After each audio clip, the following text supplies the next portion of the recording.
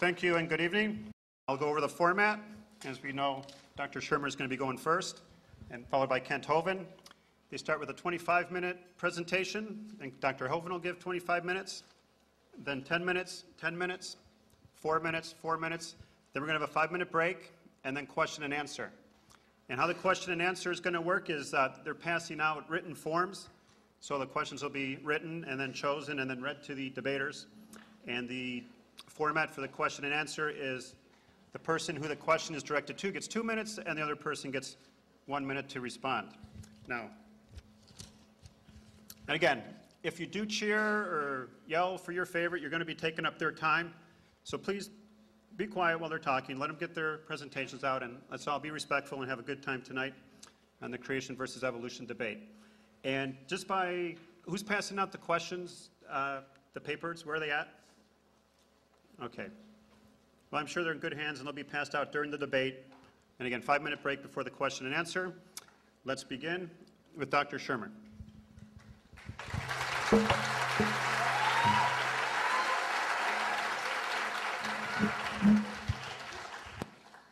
How we doing? Wow. Hope the fire marshal's not here. Oh, man.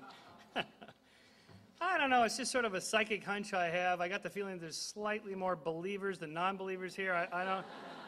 Just a show of hands, how many of you believe in a God, a personal God, like the Judeo-Christian God? Okay, well, oh, look at the time. And I believe there was a Laker game on tonight. Or was that last night? Well, I am Michael Shermer, the director of the Skeptic Society, the publisher of Skeptic Magazine. We were handing out some literature earlier. If you didn't get any, we do have a table in the back. My associates, Matt and David, are back there. Happy to help you out there. I am really glad to see so many people. It's a beautiful night. You don't have to be here. You could be out enjoying the great outdoors, but we appreciate that. Obviously, there's great interest in the subject, a subject we deal a lot with at Skeptic. We deal with it because it's a hugely popular American subject. Only in America, with a few other scattered places and a tiny bit in New Zealand, is creationism even a subject of debate. But here it is. We are in America. This is a subject near and dear to many people's hearts, so we deal a lot with this. Basically, skepticism, science are the same. That is, a skeptic is not a position that you take. It's not a noun. I'm not a skeptic like I'm a thing. Oh, you're one of those skeptics. You don't believe anything. I believe lots of things, like, for example, evolution. It's not a position that you take. It's just an approach to claims. For example, when I investigated the Holocaust deniers, they thought, well, we're skeptics. We're skeptic of the Holocaust, and he's a skeptic, so we have a brother in arms. But in fact, I ended up being skeptical of the skeptics. So skepticism is just an approach. You can be a skeptic of a claim. You can be a skeptic of the skeptics. What we're after here is to look for natural explanations for phenomenon. For example, it's entirely possible that aliens landed on Farmer Bob's field in Pucker Brush, Kansas, and carved out Skeptic.com as a promotional gimmick for our organization. However, I think it's more likely that we assume that this was created by Photoshop. That is, before we say something is out of this world, we have to first make sure that it's not in this world. So, for example, it's possible that our governor was successful in his campaign because aliens backed him. And by the way, that's Danny DeVito as Cruz Bustamante, which I thought was very clever. I should know parenthetically, I've been tracking these alien images for about 20 years. This is the first alien I've ever seen that's been working out with biceps and triceps. Arnold's got the aliens pumping iron. And by the way, you don't mind the informality of, it's a little warm in here, hey? A few bodies. So they got the air cranked up. If you're hot, I guess this is as good as it's going to get. So, now when we talk about evolution creation, the first thing we need to decide, or that you need to decide if you're open to the question, which creationism are you going to embrace?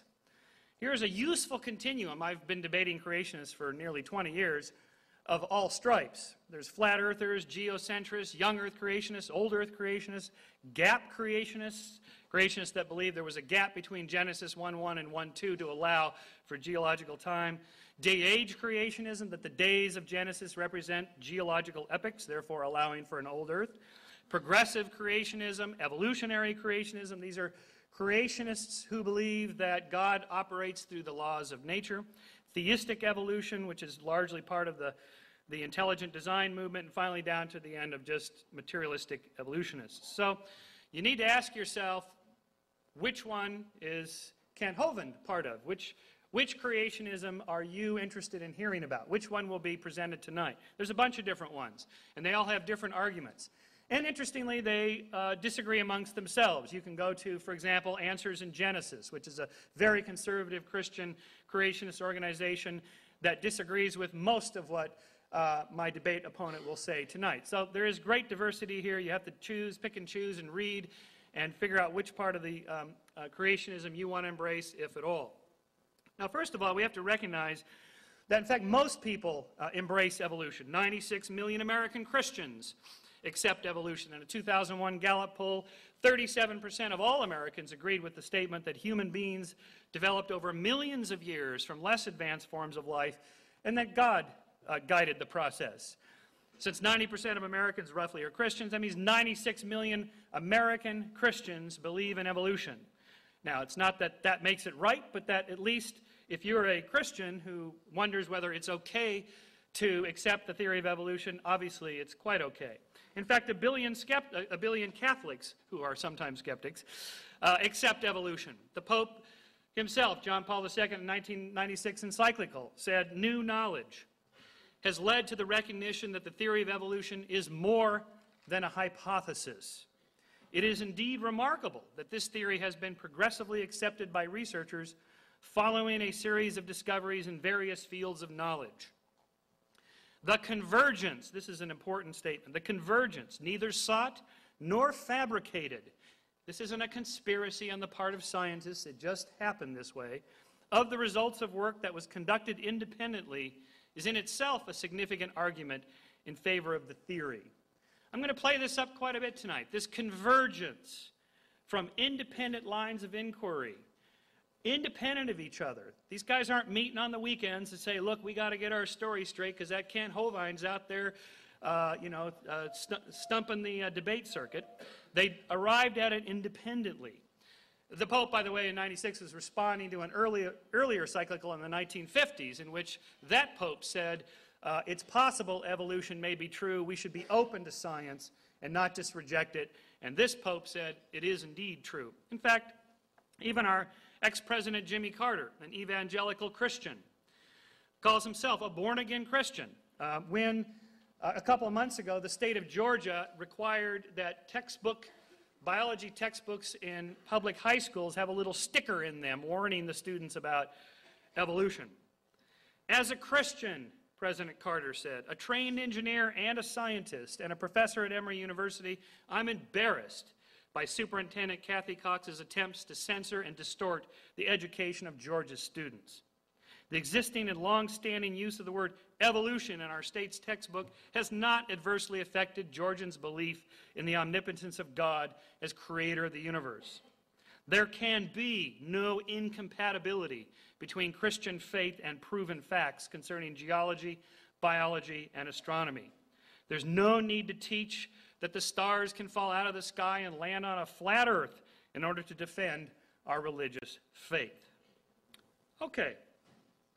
The problem with all creationist argument, and this is probably the most important slide I'll put up tonight, is that it is nothing more than a God of the gaps argument. That is, wherever there's a gap that scientists seemingly can't explain, or if you can find a quote where it makes it sound like they seemingly can't explain, that must mean that's where the miracle happened. That's where God intervened. Or if you're an intelligent design creationist, you don't use the word God, you use the word id, intelligent designer. Whatever you want to call it, that's where the miracle intervened. It reminds me of Sidney Harris's famous cartoon, my favorite, where the one scientist writes up there in the step 2, then a miracle occurs, and he says, I think you should be more explicit here in step 2.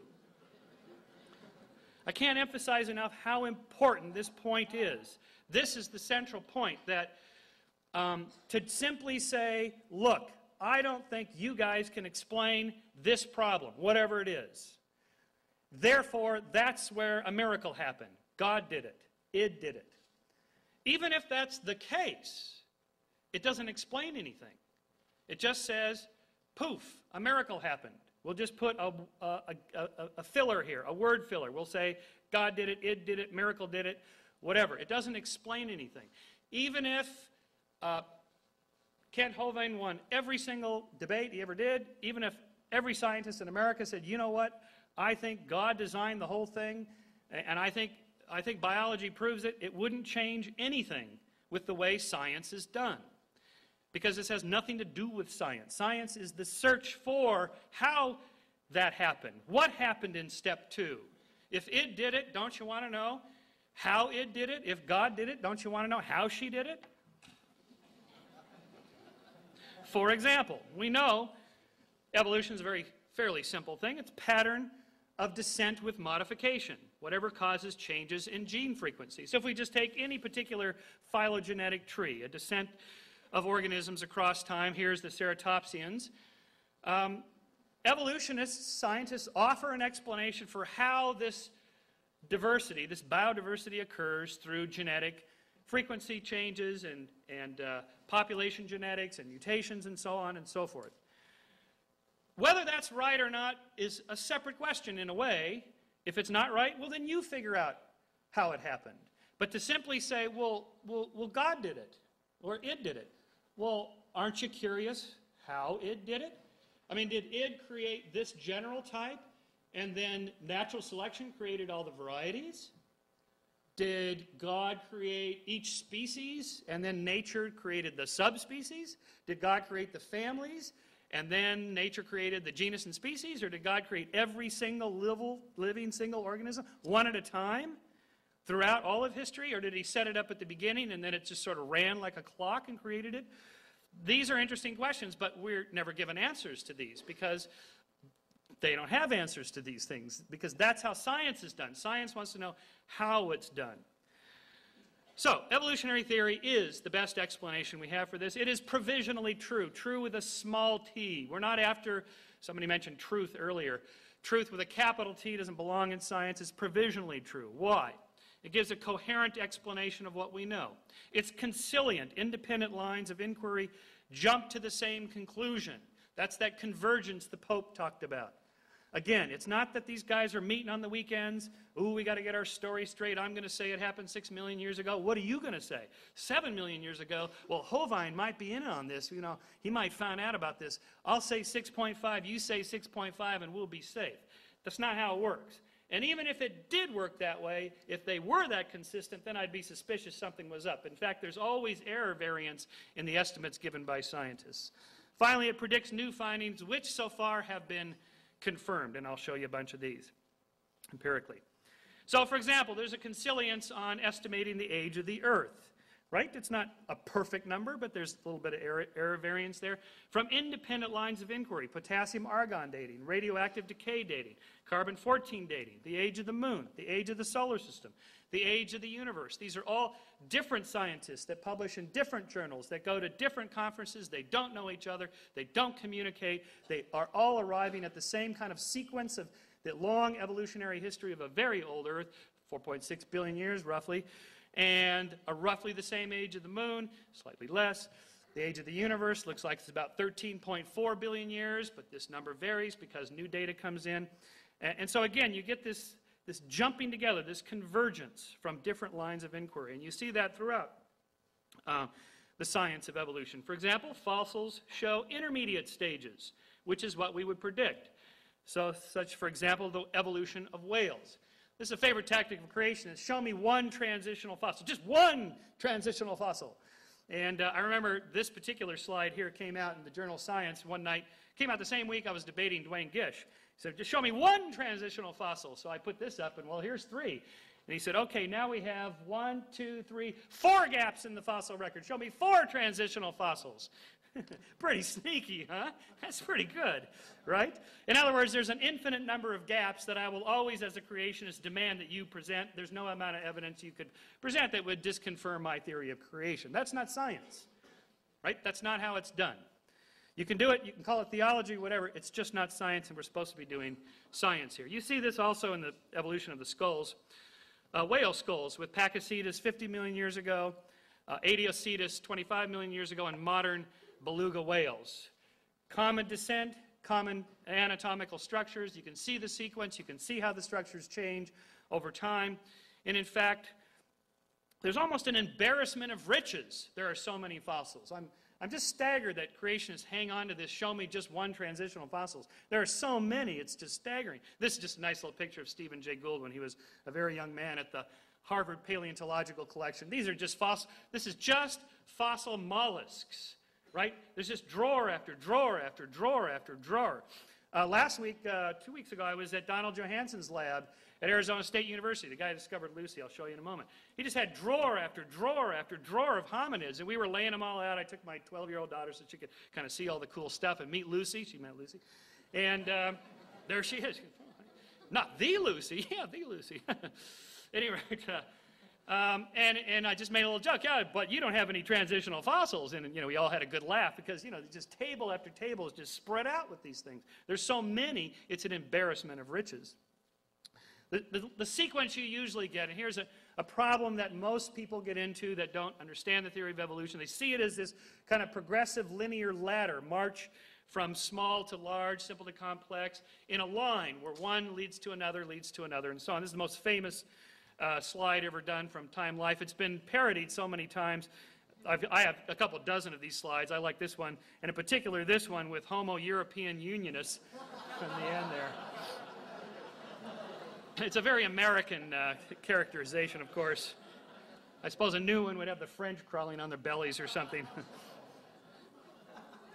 In fact, evolution is a richly branching bush in which we have an evolution from a common ancestor. Of course, you know that we didn't come from chimpanzees and gorillas. You say, how did we come from them? They're still alive. We didn't come from them. We come from chimps over here, gorillas over here, a common ancestor about 8 million years ago. What's interesting about this slide is that back in the late 60s and early 70s, everybody believed that the common ancestor here was like between 15 and 30 million years old. And Vince Sarich at UC Berkeley, based on early biochemical comparisons across species, said, no, I'm predicting that the fossils are going to show that is in fact closer to 5 to 6 to 7 million years ago, the common ancestor. And he proved to be right. It took almost 25 years for paleontology to catch up with biochemistry. But here's an example of where these guys are not in some back dark room meeting to get their story straight about the age of things. They conciliate. There's a consilience. It turns out that the fossils match the biochemical and genetic tests. And you have this richly branching bush here. Transitional fossils, there's tons of them. It looks more and more like a lot of these different species, such as Sahelanthropus chidensis 6 to 7 million years ago. This was found in 1991. Australopithecus africanus 3 to 4 million years ago. This is Kenanthropus platyops, which is discovered in 1992, 3.5 million years ago. The famous Lucy, 3.2 million years ago.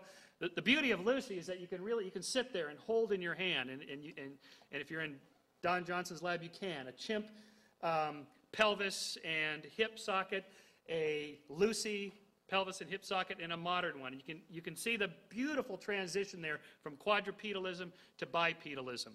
And this is not the only one. Don't think Lucy's the only fossil they got. They got dozens of these Australopithecines now. Homo habilis, 1.9 million years ago. Homo georgicus from Georgia in Russia, 1.8 million years ago, discovered in 2001. Homo erectus, 1.5 million years ago. Homo neanderthalensis, 500,000 years ago. Neanderthals and us, we lived simultaneously over the last 100,000 years. What happened to those guys? That's them on the right, that's us on the left. What happened to them 30, 40,000 years ago? Gone. Interesting subject, not for tonight, but it's an interesting subject. What happened to those guys? And most recently, just discovered by Tim White and published last year, Homo sapiens idolitu. It looks like the best evidence we have now. Every single one of us from everywhere on the planet comes from a single population of hominids out of Africa. It's these guys, 160,000 years ago. That's the best evidence we have today. This incredible diversity of humans we have around the globe all evolved in this relatively short period of time, very rapid changes. Additional tests. We would expect modern organisms to show a variety of structures, from simple to complex, reflecting evolutionary history. For example, the eye has evolved numerous times with varying complexity. And again, it's not a single intelligently designed structure that works across the board, which you would expect an all-powerful, intelligent designer to create. In fact, what you see are these sort of oddities of nature that evolved with whatever was available in the environment, with whatever they had to work with. These are eyes have evolved independently dozens of times. In fact, you would also expect biological structures, if evolution were true, to show history. Not intelligent design, but history. Take our own eye. Just take the structure of the retina with the rods and cones on top, amacrine cells, bipolar cells, and ganglion cells, but it's upside down. This is the weirdest thing. It's upside down. The light comes in this direction and doesn't get to the, only about 10% of the photons get all the way back to the light-sensitive rods and cones. What was Id thinking when he made this thing? Right? I mean, he wasn't thinking, because there is no intelligent designer from top down. It's a designer from the bottom up, a tinkerer using with whatever materials are available. We would expect organisms that share most of their DNA to look a lot alike. In fact, they do. And to behave alike. In fact, they do. Chimpanzees are very tribal. You may have noticed from recent current events in politics, we're very tribal, right? There's a whole series of these similarities across species. Is there enough time for evolution to work? You bet. Not only has every human come from a single population out of Africa 160,000 years ago, every single dog alive today comes from a single population of wolves only 15,000 years ago. Of course, this is partly directed evolutionary change, of course, but it shows how rapid DNA sequences can be manipulated. As a test of evolutionary theory, I would love to see a creationist just once come up with a fossil bed that shows trilobites and in the same bedding plane, hominids. You never see trilobites with hominids. Now, creationists will say something like, well, there was this hydrodynamic sorting in the flood, and all the stupid beasties died and fell through in the flood and drowned early, and the smarter ones climbed to the higher hills, something like that. Not one smart trilobite managed to make it up with the hominid. Not one trilobite was in the pocket of the hominid, and he managed to survive. Not one. Of course, with evolution, we would predict that this is what you would find, these sequential bedding planes with different fossils in the beds, and that is what you find. But in any case, it's a testable hypothesis. It's an experiment you can run. Instead of reading creationist literature, go out and start digging. And if you find something like this, that would be the kind of evidence that would overturn the theory of evolution. We also see homologies, that is, common anatomical structures due to common ancestry. Most of you have seen these things, the similarity between the whale arm and the human arm, similarities between whale structures and even hummingbird structures, similarities between our arm and whale arms. If God created the whale flipper, why did he use a mammalian arm structure for it? Why didn't he just make it like a fish flipper? The fish flipper works great. Why have marine mammals swim like this, whereas fish swim like this? Swimming like this is really more efficient. It's a better way. It's the original way. If God created fish this way, why not marine mammals this way? Marine mammals swim this way because that's how land mammals run. That's how their spines move as they propel themselves forward. Vestigial structures are also very telling. For example, we have discovered now a snake, an ancestral snake here, with hind legs. Why would snakes have hind legs?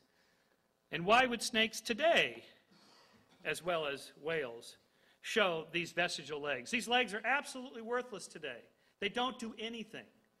Why would an intelligent designer design this really clumsy, unintelligent, historical-looking thing, unless you want to impute to God or to Satan that he's just testing our faith by throwing those things in there to see if that'll confuse you with the facts, okay?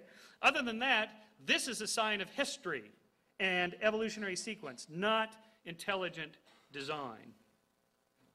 So a fundamental question, then, wrapping it up. I think I got 2 minutes here. Is the universe designed? Back in the 18th century, when Darwin was studying, The answers were yes by William Paley. A watch must have a watchmaker, to which David Hume encountered this old argument, no, actually nature resembles a mindless organism. I think this is not quite right. In fact, I think a better question is the universe naturally or intelligently designed? It's obviously designed to a certain extent, right? But it's historically designed. It looks kind of clumsily designed. So to the answer of where did this come from, for creationists, they offer a supernatural explanation. Right here, a miracle happened. I think you need to be more explicit in step 2 there. In a way, this is no different than a Gary Larson cartoon. God makes the snake. Boy, these things are a cinch. I really fail to see, honestly, how this is any different than any creationist argument I have ever heard. A miracle happened. That's it. Naturalism's answer, evolution or descent with modification, of course, is slightly different. We see a sequence, historical sequence. Well, Darwin wasn't the last, but... Okay, so finally then, how do we get these complex structures out of here? Oh, my time is up. All right. Let me just wrap up here then, just one final comment. If humans were designed by God or intelligent designer, this is what we would look like. Instead, and I'll go through the details of that in a second, instead if humans were designed by evolution, this is what the case would be.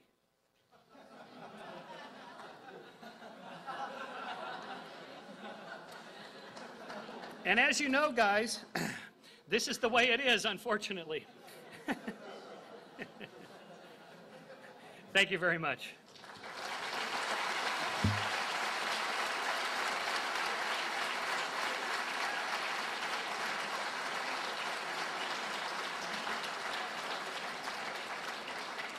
Okay. Thank you. Dr. Hovind will now give his opening presentation, and after that will be the rebuttal time, 10 minutes rebuttal, and then 10 minutes rebuttal. So, Dr. Hovind.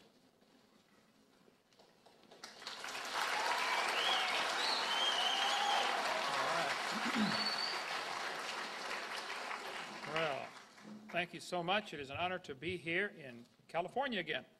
My name is Kent Hovind. I taught high school science 15 years, and now I travel and do seminars on creation, evolution, and dinosaurs. This is not my wife. It's just a picture of her. I've 3 kids, got them all married off, and the dog died, so I made it. I'm home free. And I have 2 grandkids, and any moment now I'm going to have number 3, and then in about 5 months I have number 4, so we're collecting grandkids. I'm a founder of Dinosaur Adventureland in Pensacola, Florida. It's a science center, theme park, and museum based on creation instead of evolution. We've had thousands of visitors, over 33,000 so far in the first 2 years we've been open. We teach a lot of classes on science. We are not against science. We have a have a creation boot camp in September. Teach people how to be a good creationist, to go out and fight against these guys who believe in evolution. So we need more people doing that. My goals are to present the truth and expose error. I'm not against any particular theory. I'm against lies. If you have a theory, great. If you're going to use lies to support it, that's not great. So my goals are to strengthen the faith of believers, to win the lost to Christ, and to win Michael Shermer to Christ. Okay?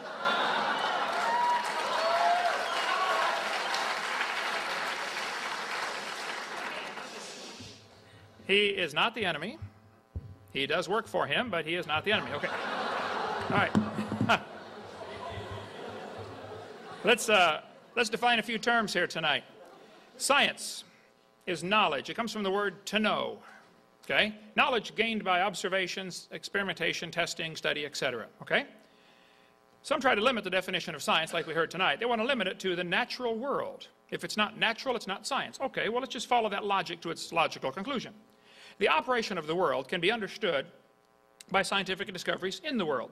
That does not mean you can explain the origin of the world by looking in the world. Okay, example, the operation of a computer can be understood by science. It all takes place in the computer. There's nothing magic about a computer. There's not a little man running around in there changing the numbers on the screen. Okay? It is a natural explanation that you can find in the computer for how the computer works. There is not a natural explanation in the computer for how the computer originated. You had to go outside the computer. Somebody outside the computer built the computer, okay? Somebody outside, beyond, above, greater than, smarter than the computer had to build the computer. And just because you can explain the operation of a machine does not mean you can explain the origin of the machine with the same set of rules. So religion is a set of beliefs concerning the cause, nature, and purpose of the universe. I'm going to define a few positions here. I take the position that the Bible is literally true and scientifically accurate. The earth was created in 6 literal 24-hour days about 6,000 years ago. Now, if that's true, I call our ministry Creation Science Evangelism. I think the scientific evidence supports the creation view. A good test for science is, does it make predictions? Okay, based on the idea that the earth was created in 6 days, 6,000 years ago, there are some predictions we can make. The Bible says clearly he did it all in 6 days. Well, let's make a few predictions. I predict the universe will show evidence of order and intelligent design. I predict there will be thousands, if not millions, of symbiotic relationships. All the plants and animals were created within a few days of each other. And there are millions of these that depend on different things for different reasons. Symbiotic relationships, I think, defy an evolutionary explanation. I predict there will be limits to the variations that life forms are able to produce. The Bible says they bring forth after their kind. You may get a big dog or a little dog, or a wolf or a coyote or a dog, but you're going to get the same kind of animal. Now, somebody might decide to call it a new species. Okay, I'm not using the word species. It's the same kind of animal. There are limits to the variations. Any farmer that raises anything from corn to cows will tell you there are limits. Sure, there's varieties, but they're limited. Okay? Lots of dogs in the world might have had a common ancestor. A dog. Okay? I predict, based on, that does not prove dogs came from a rock 4.6 billion years ago, by the way. Okay, I predict there will be a purpose to life. We were designed for a purpose. I think I know what it is. Based on the assumption, we can make some predictions that there will be non-material things in the world like love, sense of justice, mercy, innate knowledge of right and wrong, a conscience, and absolute truth. Those things can be found. They do exist. I predict there'll be a way to find the will of the Creator, such as messengers speaking for Him, or maybe even a book telling us how He created it and why. I predict there'll be an afterlife where we face the Creator to give an accounting for everything we've ever said or thought or done. That's going to be a fearful day. Then I believe, before the flood came, the Bible teaches people lived over 900 years. That's what the Bible says. 912 is the average age from those before the flood. I believe that. Now, what predictions can we make based on that teaching? Well, I predict there will be legends of a creation event in cultures all over the world. I predict there'll be a golden age legend where people lived a long time. And it's interesting, almost all ancient cultures have stories about what they called the golden age, when people lived to be nearly 1,000. I predict there'll be skeletons found showing people with signs of great age, such as bigger brow ridge or bigger jaws. I predict there'll be biological problems today, like wisdom teeth for 40 or 50% of the population, indicating man used to be bigger and now we're smaller. So wisdom teeth are getting crowded into the jaw, and in some people they can't make it in. I predict since we are a copy off a copy off a copy off a copy off a copy off a copy off a copy of the original, there are likely to be a few biological problems with this generation. But that's no reflection on the original. The fact that this gene code has been copied and copied and copied and copied and copied from Adam, it's amazing we can sit here and talk about it. Okay? It must have been really good in the original. I predict there'll be a universal longing for things to be restored to the Garden of Eden. And that's what we find every place. Just about every culture has some kind of legend or story about a heaven where you get to go. Now, what difference does it make if you believe in creation or evolution? Well, if evolution is true, how do we tell right from wrong? Where's the standard? How do we tell right from wrong? Do we decide right from wrong based on what Osama bin Laden thinks? Should we decide right from wrong based on what Bill Clinton thinks? Should we decide right from wrong based on what the majority thinks? Is there a standard someplace? How do we tell right from wrong if evolution is true? Now, if evolution is true, death brought man into the world, and death is a wonderful thing. Death is the hero of the plot. See, in order for evolution to work, one animal has to evolve a little better than the rest. The rest of them have to die, or else that new improved gene gets swamped in the population. Doesn't do anything. Death is the ultimate hero of the plot for evolution. The Bible teaches clearly that man brought death into the world. By one man, sin came into the world, and death by sin. Since by man came death. The Bible talks about man destroyed God's creation. I predict, according to the Bible, I read the Bible, it says there was a flood, a completely worldwide, universal flood that destroyed the world 4,400 years ago and dropped everybody's property value to zero. Based on that belief, I can make a few predictions. I predict there will be hundreds of layers of strata, rock layers and mud layers, strata, sometimes continent-wide layers of strata. I predict there will be billions of fossils, including coal and oil, found in those layers. I predict there will be huge canyons and deltas showing evidence of rapid erosion because of the flood teaching. I predict there will be legends of this worldwide flood found in cultures all over the world. And sure enough, there are nearly 300 of these flood legends found from around the world.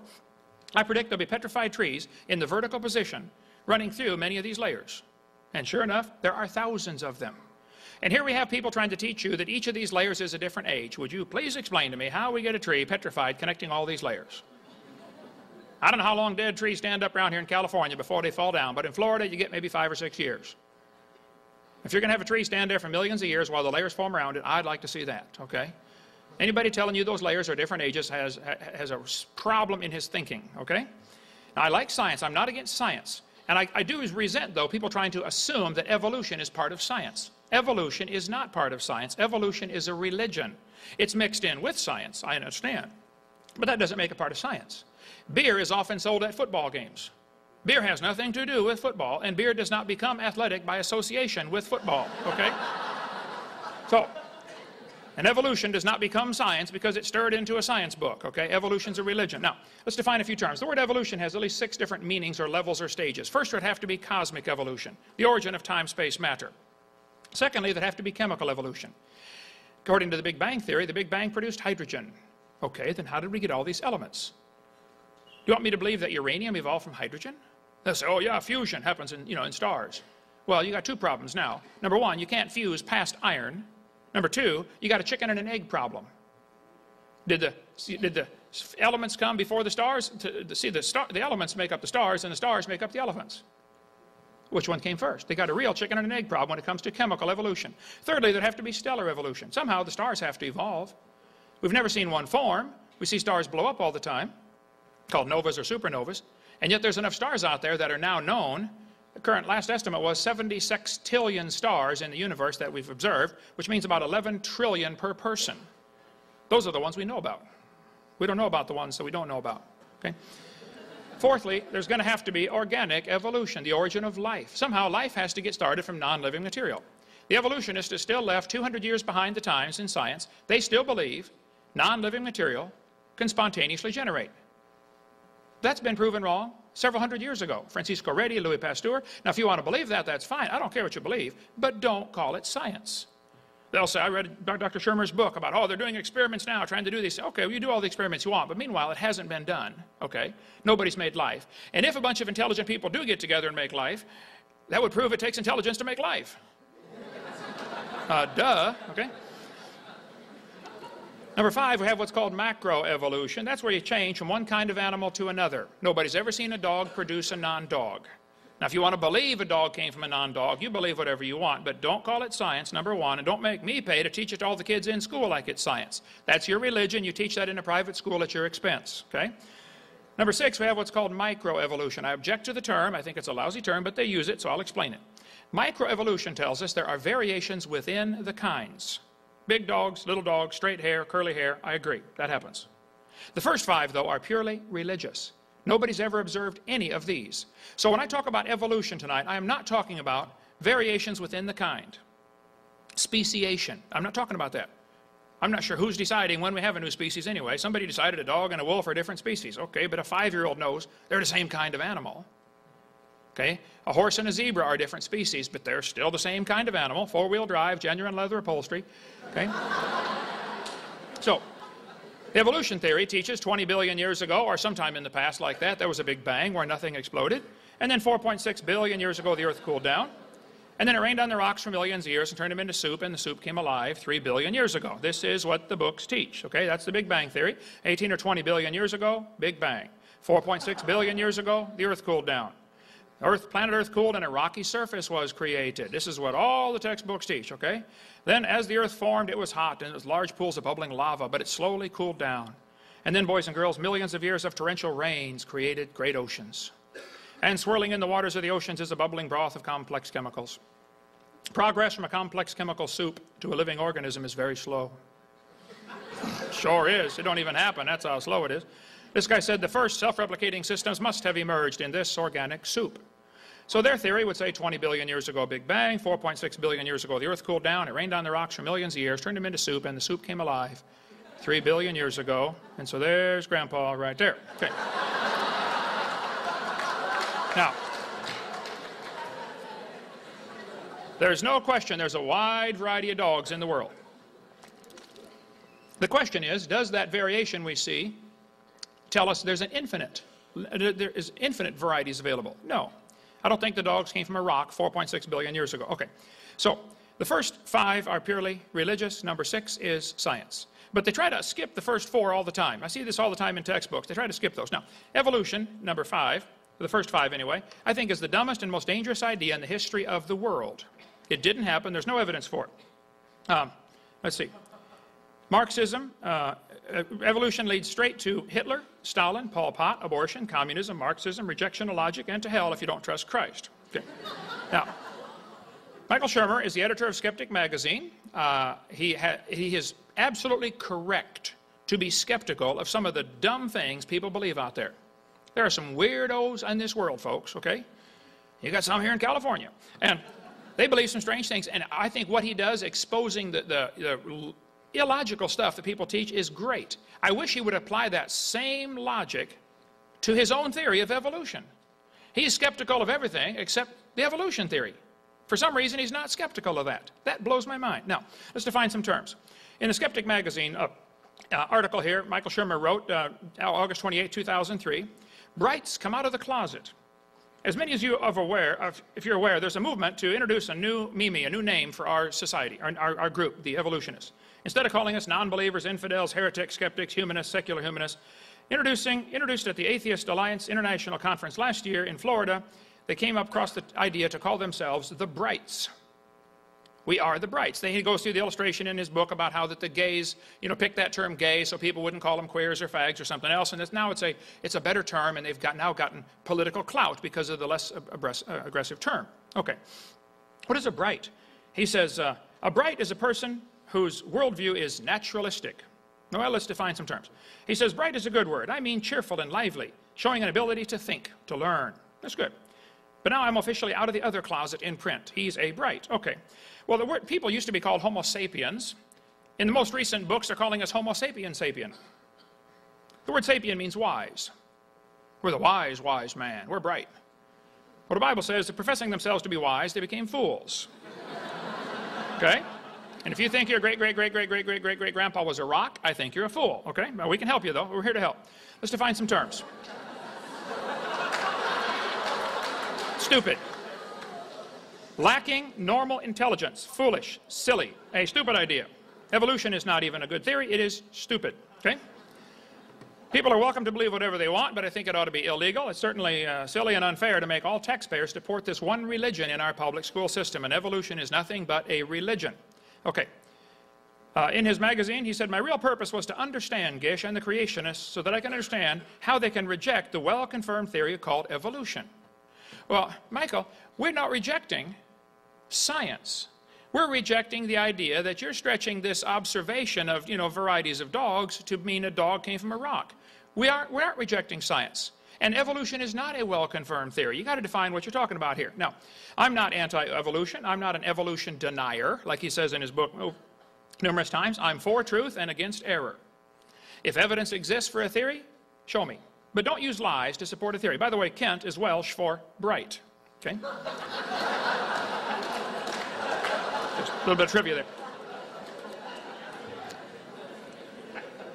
Texas has laws requiring textbooks to be accurate. So does Florida. So does Wisconsin. So does Alabama. So does California. Textbooks shall be factually accurate. That's all I want is accuracy in textbooks, okay? Minnesota says a teacher shall not deliberately suppress or distort subject matter. Evolution is a dying religion surviving only on tax dollars. It's dead, folks. It didn't happen. Now, the evolution theory is positively anti-science. There's not a shred of real evidence to support the theory other than oft-repeated lies. Now, if you have evidence for evolution, I really want to see it. But I heard some things in the last 25 minutes that Dr. Shermer said that he ought to know, I'm sure he knows, are simply lies. They've been proven wrong years ago. The idea of vestigial structures. Here's the evidence they use for evolution. They got pages and pages of this stuff. This guy says evolution's a fact, not theory. Well, that's a mantra. They say that over and over and over, and pretty soon students start to believe it. Well, it's a fact. I heard it in school over and over. It's got to be true. What do you mean by evolution, first of all? If you mean we all came from a rock, no, that's not a fact. If you mean dogs and wolves have a common ancestor, I would agree with that. That would be a fact. That's why you have to define the term. So here's some of the evidence they use in textbooks to support their theory. If I had a theory that the moon is made of green cheese, that's a dumb theory, but there is no law against dumb theories, fortunately, okay? But then suppose I said NASA proved it when they went there in 1973 on a secret mission and found the moon is made of green cheese. Well, now see, it's okay to have a dumb theory, but it's wrong to lie about my evidence just to get people to believe me. And I think it's real seriously wrong to accept tax dollars to get paid while I lie to support my theory. And that's what happens in this university, okay? They say, we've got evidence from fossils. I heard that several times when Dr. Shermer was speaking. Fossils. Now stop and think about it. No fossil could possibly count as evidence for evolution. No fossils count. You can't prove those bones had any kids, let alone different kids. And he talked about drawers after drawers of all these mollusks at Harvard. Well, that's wonderful. None of them show any evolution, though. What they show is drawers after drawers after drawers of dead things proving a flood in the days of Noah.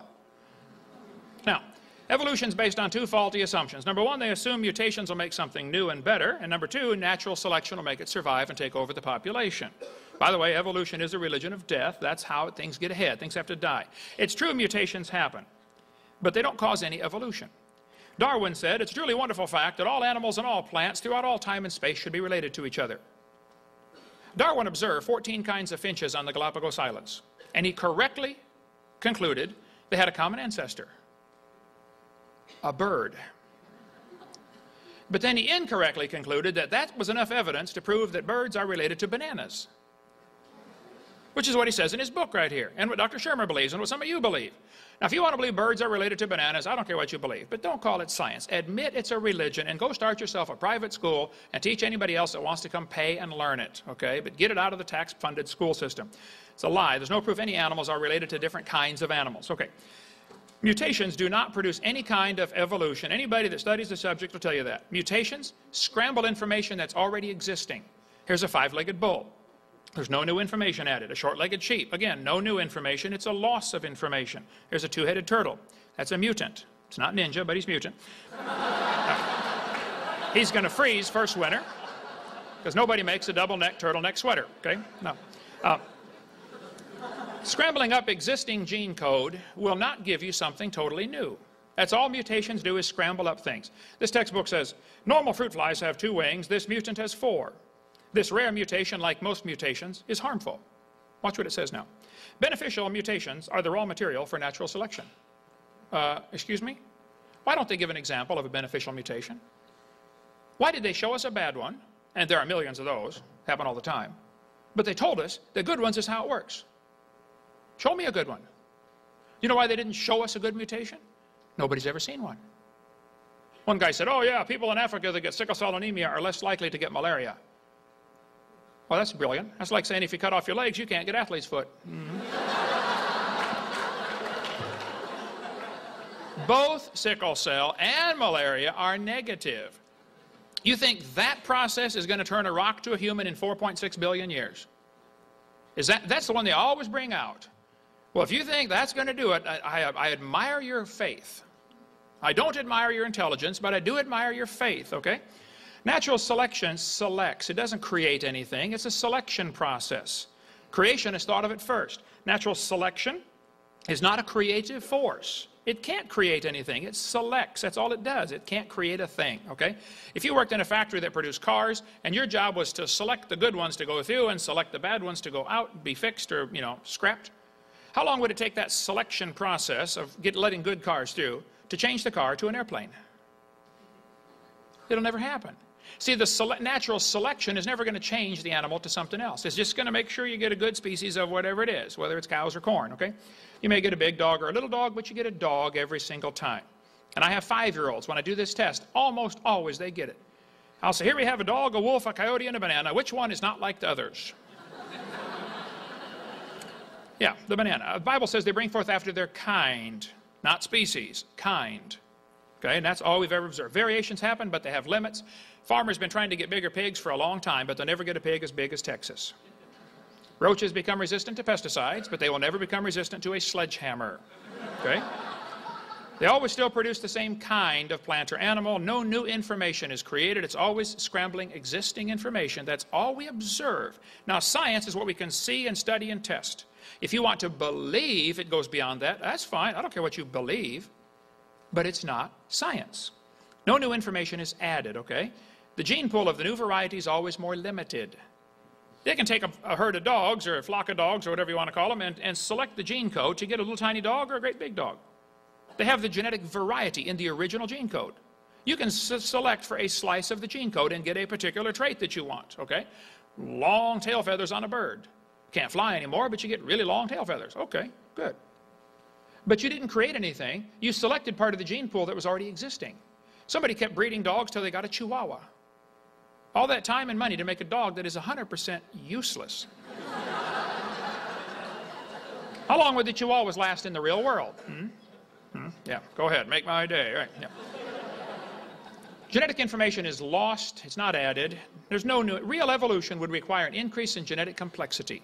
You got to take the gene pool of a rock, which is nothing, and develop the gene pool of every living thing on Earth today. Talk about a genetic bottleneck. Take a look at the gene code of a rock sometime, okay? There's a lot of kinds of corn in the world, okay? They probably had a common ancestor. Corn.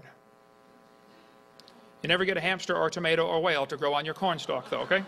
Sure, there's a lot of varieties out there. They call it divergent evolution. Oh, it's not divergent evolution. It's still a dog, okay? They show the kids 5 kinds of dogs and say, oh, see, that's divergent evolution. No, it's a variety of dog.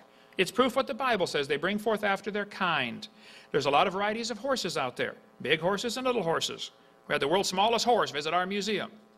My granddaughter liked riding it, I guess, but they crossbreed horses. They get Zorses, Zonkies, Zionis, Zedonks, and Shebras. They crossbreed all every which way because they're the same kind of animal. There's a herd of zebroids running around. So there's no question there's a lot of variation available. The question is, does it go any farther? Now, if Dr. Shermer wants to believe this variation we observe, which is science, can be extended, extrapolated to mean infinite variation, he's welcome to believe that, but he just left science. And why he's not skeptical of his own belief, I don't understand. He's skeptical of a lot of things he ought to be skeptical of. Turn your focus on your own belief, Mike. I want to help you here. That's what I'm here for, okay? Thank you.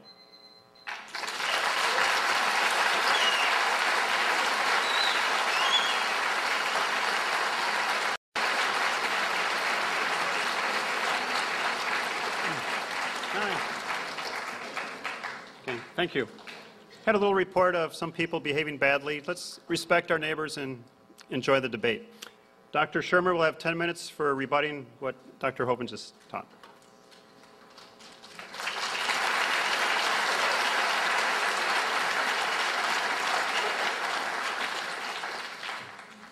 Wow. You're the only guy, Kent, I know, and give a 2-hour lecture in 25 minutes. Sounds pretty good. Shouldn't have had that beer before. Oh, well, but I'm having a good time. All right. He brought the beer up.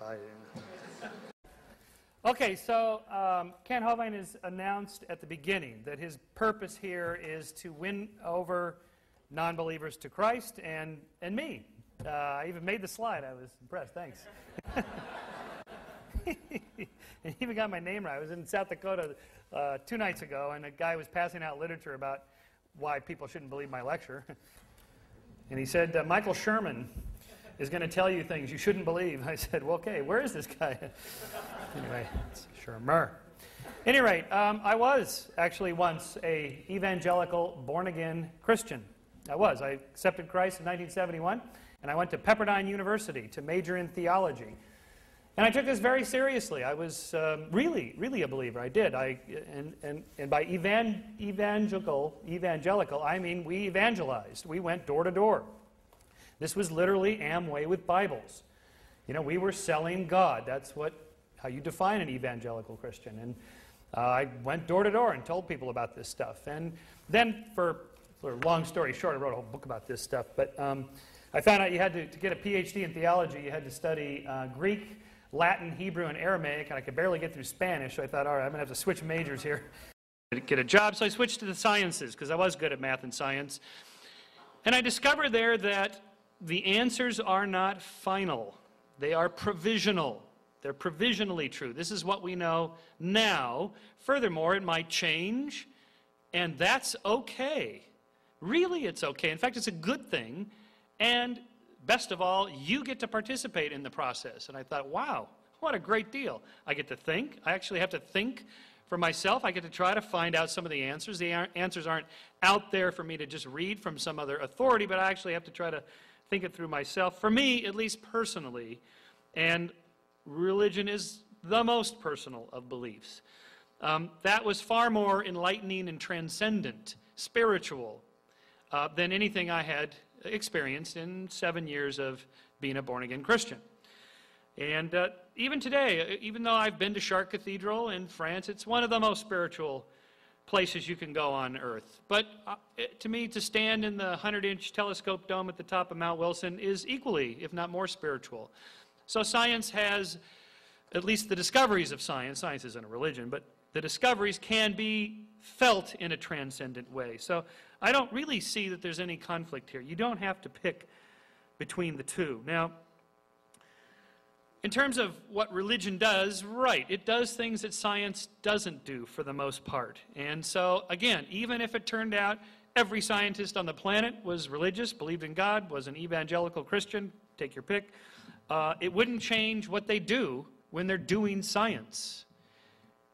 Right? They would still have to go to work the next day and do science. Science has nothing to do with religion. In terms of some other claims here. Dr. Hovind asked about my position on the afterlife. Well, I'm for it. Really? I am. I hope it's true. And if it's there, I hope I'm going. Don't you? I mean, right? This would be great. But what I want to be true and what is actually true are two different things, and that's the problem with religious faith, is that you don't know if it's actually true. It's true for you, true psychologically, which is fine for a lot of things, but that's not science. A lot of things are like that. Politics are like that. A lot of social attitudes are like that, but that's not science. It's just something completely different. Kent said that the Bible is literally true. Really? Gosh, in Genesis, the first chapter, Adam and Eve are created at the same time. In the second chapter, Adam's created first. Then some other things happen. He names the animals. He gets a little lonely. He wants to be, the next Bachelor reality show. He says to God, I need a companion. God says, okay, I'll take that extra rib, and here's your companion. All right, so, of course, obviously, the Bible's not literally true. We have two creation stories. They can't literally be true. And, of course, thoughtful theologians say, well, of course, they're not literally true. These are two different explanations of the same phenomenon. Fine, but it's not literally true. And in any case, Kent mentioned good and evil, morality. Where is the standards for right and wrong if evolution's true, if there is no God? Where do we get these right and wrongs? Well, if we're supposed to take the Bible literally, and since gay marriages is a hot topic these days, you've heard all about Leviticus and Deuteronomy, where it says, a man shall not lie with another man. All right? Okay, but literally, if we're supposed to really turn to this as our source of morality, what about the next chapter where disobedient children are supposed to be stoned to death? Oh, well, we don't accept that today, because we're more enlightened. Really? I thought it was literally true. I thought all of it was true. What about the next chapter in which women, when you marry, if you do not show the signs of your virginity on the sheets the next morning after your honeymoon night, you are to be taken to the elders and stoned to death? That's in there. You can't believe this stuff is in there. If you actually read this Old Testament, you're, wow, this is incredible. This is in the Bible? Yeah, it is. So if you're supposed to take it literally, what do you make of that stuff? Of course, there's myths and legends from all cultures. Some of them are similar because it turns out all cultures that live on bodies of water that flood have flood myths. Cultures that don't live on bodies of water don't have flood myths. These are geographically determined. Now, Kent said that evolution's a religion. Look, if evolution is a religion, everything's a religion, then nothing's a religion. Religion, as a word, has to mean something. If you say that evolution's a religion, it doesn't mean anything. Evolution is not a worldview in the sense of offering moral homilies and purpose and meaning in life.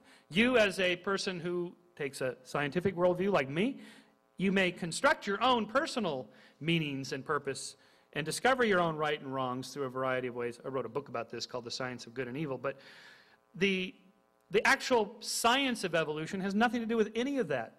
The people that do evolutionary biology, they don't do morality and theology and God and what's the purpose and meaning of my life when they're doing science. These are two different things. Turns out 39% of all American scientists believe in God. So how do they do this if, according to him, they can't be doing this? Well, they do. How do they do that?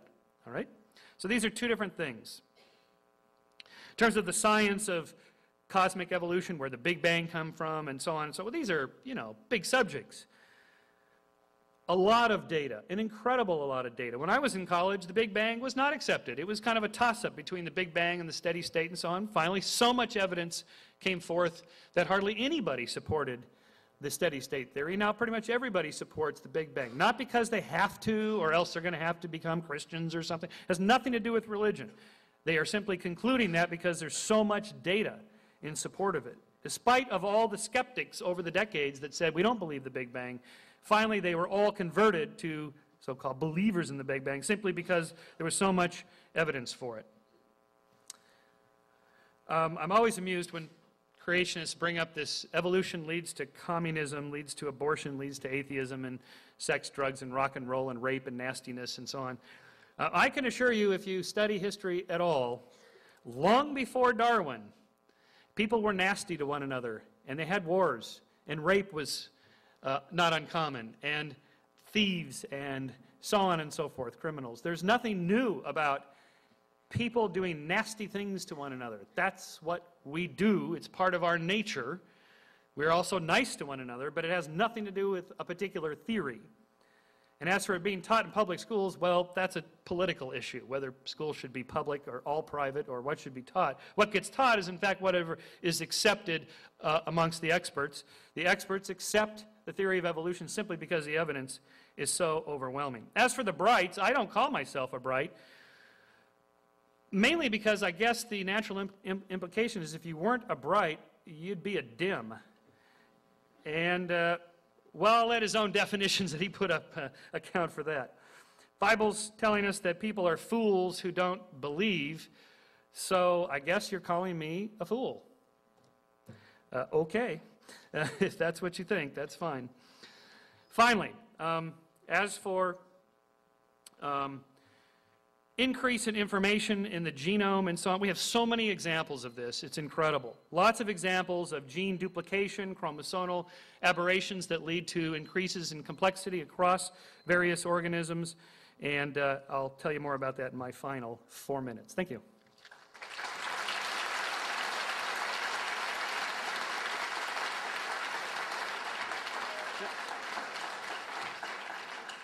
Okay, thank you. Now Dr. Hovind.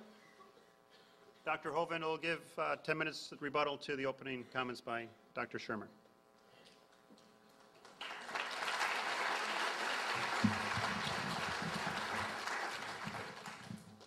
All right. Well, thank you so much. I'd like to comment on several things that he said. He mentioned there is evidence for evolution from homology, from vestigial structures. The human eye is a poor design. I won't think I'll be able to cover all that, but you can get my video series on my website, drdino.com, and watch the whole thing. This textbook says the appendix is vestigial. This is ludicrous, okay? This is a lie. The appendix is not vestigial. You do need your appendix, okay? The appendix is part of your immune system. It's true you can live without it. You can also live without both your legs and both your arms and both your eyes. That doesn't prove you don't need them, okay? If your appendix is taken out, you have a much better chance of getting quite a few diseases, and something else in the immune system has to work harder. It's like losing a finger. You can still have a grip, but now the rest of the fingers have to work harder. If somebody tells you the appendix is vestigial, they are either confused about their anatomy or they're lying to you, but it's not true. This textbook says the whale has a vestigial pelvis. This is one that he brought up earlier about the whale having a vestigial pelvis. Now, hold on a minute. National Center for Science Education is funded by Andrew Carnegie's grant. He loved the evolution theory. The National Center for Science Education, who all of them refused to debate me 2 weeks ago when I was at Berkeley. They teach the people that cows evolved to whales, bossy to blowhole. Well, here's their evidence. Whales have a vestigial pelvis and leg bone that serve no purpose. Just imagine the hind limb bones that have no function, the textbook says. Imagine whales walking around, it's true. Here's the bones they're talking about right there. You can see them at your Los Angeles Museum right down the road here. Those are the bones. Yes, just imagine the whale walking around. This textbook says the whale's pelvis is located far from the vertebra and has no apparent function. The whale's pelvis is evidence of its evolution from four-legged land-dwelling mammals. This is a lie. Those bones are anchor points that special muscles attach to. And without those special bones and those special muscles, the whales cannot reproduce. Male and female whales have different bones in that region to support different muscles for different reasons. This has nothing to do with walking on land. It has to do with getting baby whales. Okay? So the people that are writing this in the textbooks are either ignorant of whale anatomy or they're lying trying to push their theory. I hope they're just ignorant. That we can fix. If they're lying, they ought to get a different job picking peaches or changing tires. They got no business taking tax dollars to lie to the kids coming through their class. It says these bones resemble those of other mammals, but they are weakly developed in the whale and have no apparent function. This is a college biology book. This guy ought to be fired. He doesn't understand his whale anatomy. They're teaching this stuff like it's some kind of fact. Is this a university to get educated, or are you just getting indoctrinated in a theory? Okay? They say ambulocetus, pictured here, is mostly imagination. The dark bones are the only ones actually found. Ambulocetus is not a missing link. Ambulocetus is just a few fragments of bone. How about B.J. Stahl, Vertebrate History, Dover publisher, said the Basilosaurus is not an intermediate. He said the Archaeocetes could not possibly have been ancestral to any of the modern whales. Pakicetus, shown here, all they found was one piece of a skull, a small piece of jaw, and a few teeth. That's enough to know it used to be a whale? You've got to be kidding. Now here you are, Skeptic Magazine. Why aren't you skeptical of a claim like that? No pelvic bones were found, and little is known about the tail, but the authors are certain the feet were enormous. As such, ambulocetus represents a critical intermediate. This is pure propaganda, okay? We could talk all day about the whale anatomy. He mentioned about the snake. I happen to have a 15.5-foot python snake skin in my museum in Pensacola, Florida. If you look at the south end of that python, you will see it has two little bitty claws. Those claws are attached to little tiny bones going up inside the snake's body. That's a fact, okay? They have them. Textbook says these are rudimentary hind legs of a python snake. He mentioned that earlier, that the snake pelvis is evidence for evolution. Look, those little claws and those little bones have nothing to do with walking on land. The snakes use those claws in mating, okay? They don't have any arms, right? And they can't talk. They can't talk and say, "Squirt over, honey," okay? This has nothing to do with walking on land. So the people that are saying the snake has a vestigial leg are ignorant of snake anatomy or are lying trying to push a theory off. Okay, but it's not true. They use those bones and those little muscles. This textbook says humans have a tailbone that is of no apparent use. It says the vestigial tailbone in humans is homologous to the functional tail of other primates. Thus, vestigial structures can be viewed as evidence for evolution. You can rewind the tape and see that's what he said in his opening comments. One of the evidences for evolution is vestigial structures. I would like to point out, Your Honor, vestigial structures is losing something, not gaining something. How can that be evidence for evolution? How did you get it to begin with? Secondly, the tailbone is not vestigial. One guy told me, he said, up at Berkeley, he said, "I think the tailbone is vestigial." I said, "Well, I taught biology and anatomy. I happen to know there are 9 little muscles that attach to the tailbone, without which you cannot perform some valuable functions. I won't tell you what they all are, but trust me, you need those muscles. Get your Gray's Anatomy." Now, if you believe the tailbone is vestigial, then I will pay to have yours removed. Okay? Bend over. This textbook says the coccyx is a small bone at the end of the human vertebral column. It has no present function and is thought to be the remainder of bones that once occupied the long tail of a tree-living ancestor. Either these authors are ignorant of anatomy or they're lying. I don't see another option, okay? If you know of one, please let me know. But it's not true that they're vestigial. And even if there were vestigial structures, that is the opposite. He mentioned that the human eye is poor design because the blood vessels are in front of the rods and cones. Well, the fact of the matter is, we live in the air, okay? Air is a poor insulator for UV light. Your body's last defense against ultraviolet light is a layer of blood vessels in front of the retina to protect the rods and cones from UV light. Some people say octopus. One atheist I debated in New York said octopus have a much better eye because their blood vessels are behind the retina. Ours are wired backwards. It's poor design. I said, well, sir, octopus live in the water. Okay? Water blocks UV light. They don't need their blood vessels in front. So if you want to swap eyes with an octopus, you just go ahead, but you're going to be blind in a few days. We're designed for living in the air, and they're designed for living in the water. And I think the eye is incredibly designed. At 51, mine are starting to fade a little bit, but hey, that's expected, okay? That's an example we used to be much better. Things are getting worse. That's the second law of thermodynamics. Things are falling apart. Let's see.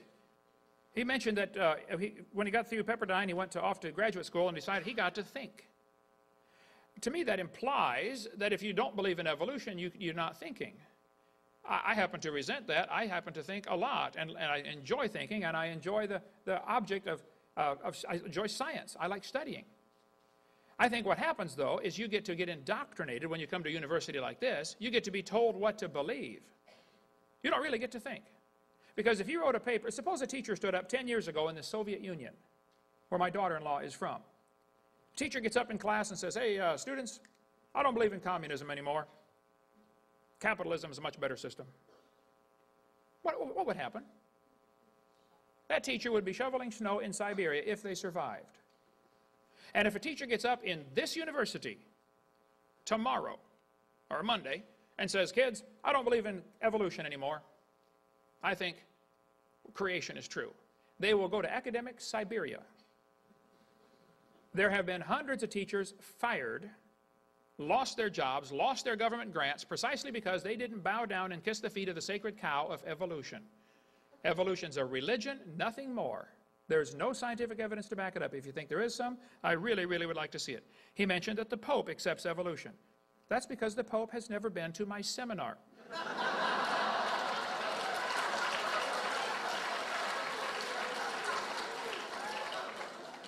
And I don't care what the Pope believes on any subject, okay? I care what does the Bible say and what does science teach us.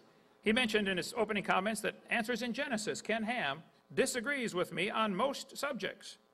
That is absolutely not true. I know Ken Ham well. I've met with him several times, talked to him numerous times. He and I disagree on a couple of little things. We agree on 99% of the things, and on the other 1%, he's wrong, I'm right, but it's real simple. Okay? But I sell his books and support his ministry, and I think you're simply wrong if you think there's a vast disagreement there. Just little minor stuff that doesn't amount to nothing. He said, this argument's only going on in America and New Zealand. Well, that's not true, first of all. I've spoken in, 32 countries now. This argument's going on every place. There are creationist organizations all over the place. And even if it was only going on in America, it still does, that's no evidence for one side or the other. The argument ought to be going on everywhere. And I'm thrilled this university would allow something like this to happen. I wonder how many teachers they have, how many courses do they offer here on biblical creationism, just to give the kids the other side. Go check your library. You'll find thousands of books about evolution. I bet you won't find 5 on creation, from the creation perspective. You may find some evolutionist wrote a book about creation, blasting it for some reason. Folks, is this an education do you get educated or do you get indoctrinated at places like this? I'm sick and tired of them lying to support their theory. Don't tell me about the vestigial structures. What evidence do you have to show us evolution? Not homology. Similar bone structures in the arms he mentioned earlier. Yeah, that proves a common designer. The Honda Prelude and the Honda Accord have quite a few interchangeable parts. Doesn't prove they both came from a skateboard. They have a common designer, okay? So all the evidence I've seen he's presented tonight is either mistaken or can be interpreted for creation. So I stand my ground. I still believe the Bible's right. Thank you.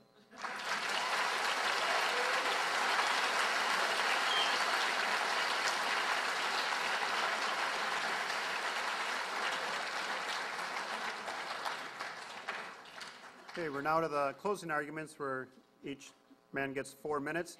And get your questions ready.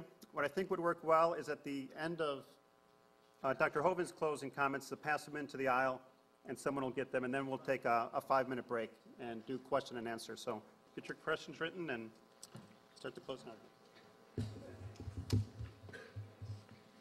And then we throw the chairs. Okay, good. I only get 4 minutes. Okay, so this is an important concept to understand about explaining how things evolved. This was put forth in Darwin's time. It's called the problem of incipient stages. What good is half of a wing? You can certainly see what a fully developed wing is. What's the functional pathway to get to the end if by Darwinian evolution you have to go step by step gradually? Well, the answer is that it didn't come out with that end purpose in mind, because evolution doesn't look ahead. In fact, each of these particular structures had some other function along the way. In the end, then, they end up with a final function, which is different than the specific functions for each of those structures. So, for example, legs, obviously, their primary purpose is for walking. If they can also serve for grabbing your honey during lovemaking, well, then that's also fine. But that's a secondary function for which they were adopted for later uses. And who could disagree with that? And so let's say that the legs in snakes become afunctional later. It costs a lot of energy to support the structure, blood vessels, nerves, and so on to run legs. So it's simply more efficient to lose them and still use them for a secondary function later along the way, such as mating. Okay? So that's how that happens. This explains a lot of things. There's a lot of good research on that. In closing, the naturalistic way of explaining how the world works is used because it works. It gives us something to do when we're doing science. Doing supernaturalism, which is what Kent Hovind does and most creationists do, doesn't do anything. It doesn't give you anything. Again, all you've heard tonight are, I can't figure out how the evolutionists can explain this. I disagree with it. I don't think they've come up with an answer. Therefore, God did it. That's not an answer. That doesn't give us anything to do if you're going to do science. If you want to say, look, this is important to me because I happen to believe in my religion, I need to believe this particular tenet that the Bible is literally true. That's fine, but that's not science.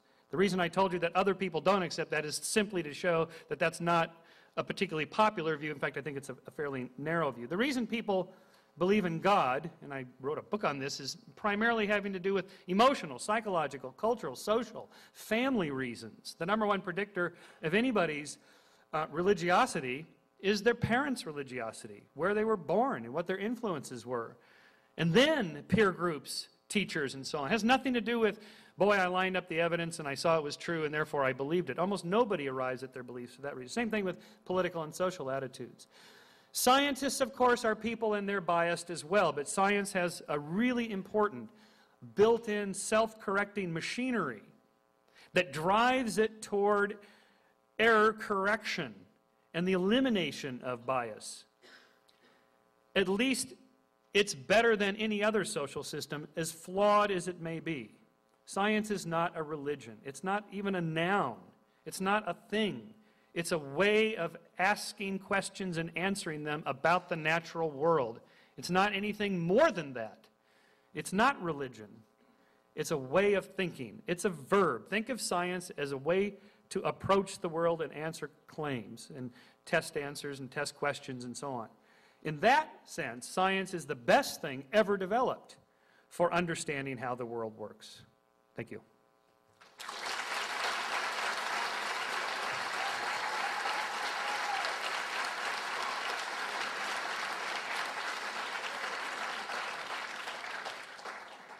Okay, we have a new idea on the questions.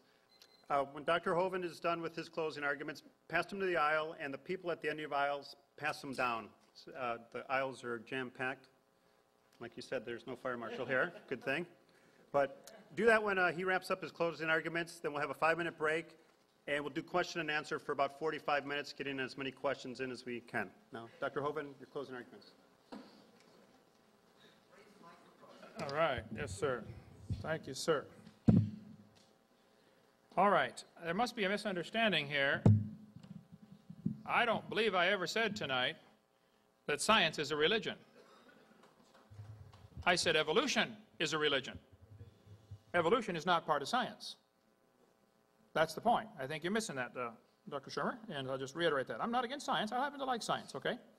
So, no, I'm not against science. Now, the Bible says in Romans chapter 1, because that which may be known of God is manifest in them, for God hath showed it unto them. For the invisible things of him from the creation of the world are clearly seen, being understood by the things that are made, even his eternal power and Godhead, so they are without excuse. You will have no excuse when you stand before God. Say, well, I believed in evolution because of the evidence. No, somebody might have led you to believe that. Just like some people lead their followers to believe if you blow yourself up and kill, an Israeli, you get to go to heaven and get 72 wives. Okay. Well, you've been misled, all right? The Bible says they're without excuse. Verse 21. Because when they knew God, they glorified him not as God, neither were thankful, but became vain in their imaginations, and their foolish heart was darkened. Professing themselves to be wise, or in the Greek, that's the brights, they became fools and changed the glory of the uncorruptible God to an image made like to a corruptible man and birds and four-footed beasts and creeping things. That's evolution. God gave them up. That'd be a horrible thing if God gives up on you. To uncleanness through their lust of their own hearts, to dishonor their own bodies between themselves, who changed the truth of God into a lie and worship and serve the creature more than the Creator. Yep, got to go meet Lucy, who is blessed forever, amen. For this cause God gave them up to vile affections. For even their women did change the natural use into that which is against nature. And likewise also the men, leaving the natural use of the woman, burned in their lust one toward another, men with men working that which is unseemly, and receiving in themselves that recompense of their error which was meet. Romans 1 tells us why God's going to have to judge this world. They knew God, spent 7 years witnessing for him, and then turned their back. They glorified him not as God. They became vain. That means self-centered in their imagination. They professed themselves to be wise. They became fools. God brought them down to idols and beasts, and God gave them up.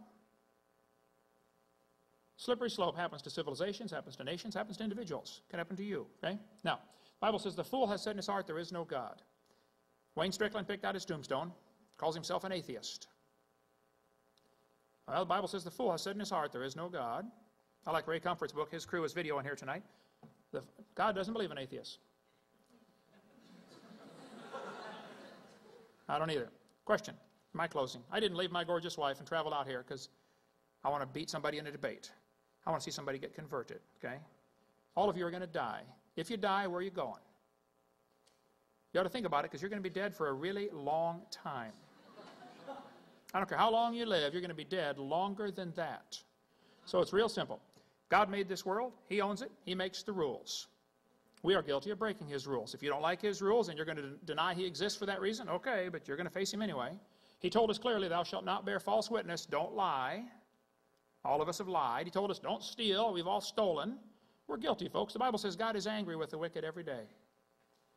I don't do this, travel around and speak at universities and seminars and stuff because I'm in it for the money or in it because I like being gone. Folks, there's a war going on. Some of you kids are being taught things in this university that simply are lies. Somebody's trying to brainwash you against the obvious. There's a creator. There's a designer. So if you died today, where would you go? You're going to be dead. If you're not saved, you're going to be punished. Or Jesus can take your place. 35 years ago, I asked the Lord to forgive my sin, take my place. And I'm going to heaven. It's not because I'm good. It's because I'm forgiven. You can have the same thing. That's why I came. Thank you so much. First question is for Dr. Shermer. How did life originate? What is your best explanation? And do you believe life originated from non-life? And if so, why? Right. An entire chemistry class in, how much do I get, 2 minutes? 2 minutes. Okay. First of all, origins of life questions are not evolution. Evolution is a theory that deals with how life changes when it already exists. The origins of life is really a chemical question. It has to do with chemistry, not biology. But that aside, we have some reasonably good theories, although they need a lot more work because this is a fairly new science of how inorganic molecules become organic molecules. There's a very fine model right now that has a lot of support that clay substrates at the bottom of oceans may serve as nice mediums for which simple molecules can bind and be held in their bindings into more complex molecules, and how even protein chains can be formed and crude cells can be formed, and so on. That's how you get started in the process. So it's a very gradual, slow process. We know that it can be done just by the input of energy, either ultraviolet radiation or a spark of electricity, these sorts of things. These experiments are rather crude. No, there's not a little creature crawling out of the test tube, of course, but there are at least these early rudiments of life, the beginnings of it, these basic structures, protein chain structures, monomers become polymers. All this happens just by the input of energy. It doesn't require a top-down designer. In fact, it's a bottom-up process that's just built into the laws of nature. Okay, Dr. Hovind? I think the complexity of life is so great that there just simply had to be a designer. It's not possible to happen piece by piece. All the experiments so far in the laboratory to try to produce life, Miller, Operin, Urey, have really made the problem more complex. In this picture here, they show they're using methane, ammonia, water vapor, and hydrogen. Notice they exclude oxygen. They call it a reducing atmosphere because they know if there's any oxygen, it'll oxidize whatever tries to get together. All they've been able to do so far is get a few little amino acids, which is kind of like getting a few letters of the alphabet by randomly dropping toothpicks, okay? That can happen, I agree. You could drop toothpicks and make letters of the alphabet, but that would not explain how you get an entire book. And the difference from a few amino acids to one living cell is like the difference between a few letters of the alphabet and a whole book. It's just orders of magnitude. Now, if he wants to believe that, he can believe that, but again, he's left science and gone to religion. And if he says evolution only deals with after life is here, then he doesn't have a coherent theory because he needs to have something all the way back to the beginning, in my opinion. So that was it already? Watch my video number 4 on the table back there for more on that. Okay, question for Dr. Hovind. What is your strongest piece of evidence for creation? I think the evidence for creation would be the absolute impossibility of the contrary. If we were walking down the highway or walking down the road and we saw a swimming pool in somebody's backyard and you can see the waves splashing out the top a little bit, and I said, I think that pool only has water in the top foot, the rest is air underneath. Without even going to examine it, the other person would say, that's silly. It's impossible that there not be water all the way to the bottom. That's the nature of things. Okay? It is impossible that there not be a designer. Everything is just so incredibly complex, there had to be a creator. If you're walking through the woods and you find a painting hanging on a tree, you automatically conclude there was a painter. Even if you don't see any footprints, you don't see the person who made it, there had to be a painter. If you're walking through the woods and you find a building, you don't see any footprints, you don't see any people, you still conclude there was a builder. And if you see a creation, you conclude there was a creator. So I think two things. I would say the design in nature is impossible to explain without a designer. And the idea of creation is true because of the impossibility of the contrary. It is impossible that there not be a creator for something like this. Rebuttal? Yeah, I think that says it all. It gets right back to my first slide. I think you should be more explicit here in step 2. Then a miracle occurs. Kent Hovind's answer to what's the best piece of evidence you have for the creation is the impossibility of the contrary. So all he's got is, I don't believe your explanation, therefore the default is my explanation. That's not an answer. That doesn't say anything. That's not any positive evidence in support of a position. Okay. The first law of thermodynamics says matter and energy is neither created nor destroyed. How do you account for the origin of matter and energy, and is your answer scientific? Would that be me? Yes. Yeah, okay. 2 minutes. Oh, I see. We're doing that back and forth thing. Operators are standing by for my tape. Oh, no. Well, this is standard. Doesn't evolution violate the second law of thermodynamics? No, of course it doesn't, because if you have input into a system of energy, such as the sun, then you get a reversal of entropy. That is, you get energy input, you get an increase in complexity and so forth, as long as the energy keeps coming in. Once the energy dissipates, then you get an increase in entropy. So then, okay, but what about the whole universe?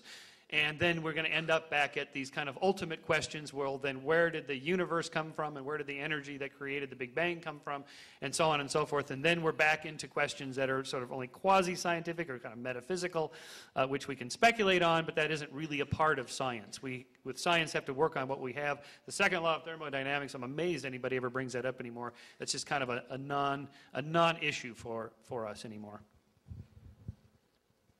Okay, I disagree strongly. I think the second law is a very valid argument against evolution. The second law tells us basically everything's falling apart, okay? The Bible teaches that clearly. Everything is waxing old like a garment. Here's Sue at 20. Here she is at 90. Here she is at 3,000, okay? Now, the evolutionists will say you can overcome the second law by adding energy. This is ludicrous. Adding energy is destructive unless there's something to utilize the energy. The Japanese added a whole bunch of energy to Pearl Harbor one day. They didn't organize anything, okay?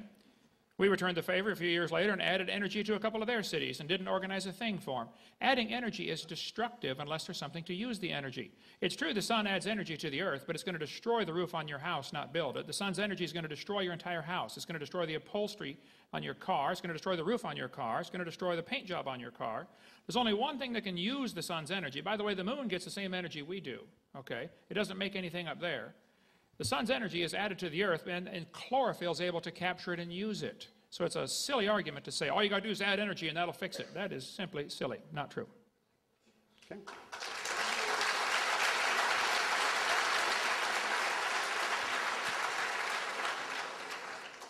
Okay, question for Dr. Hovind.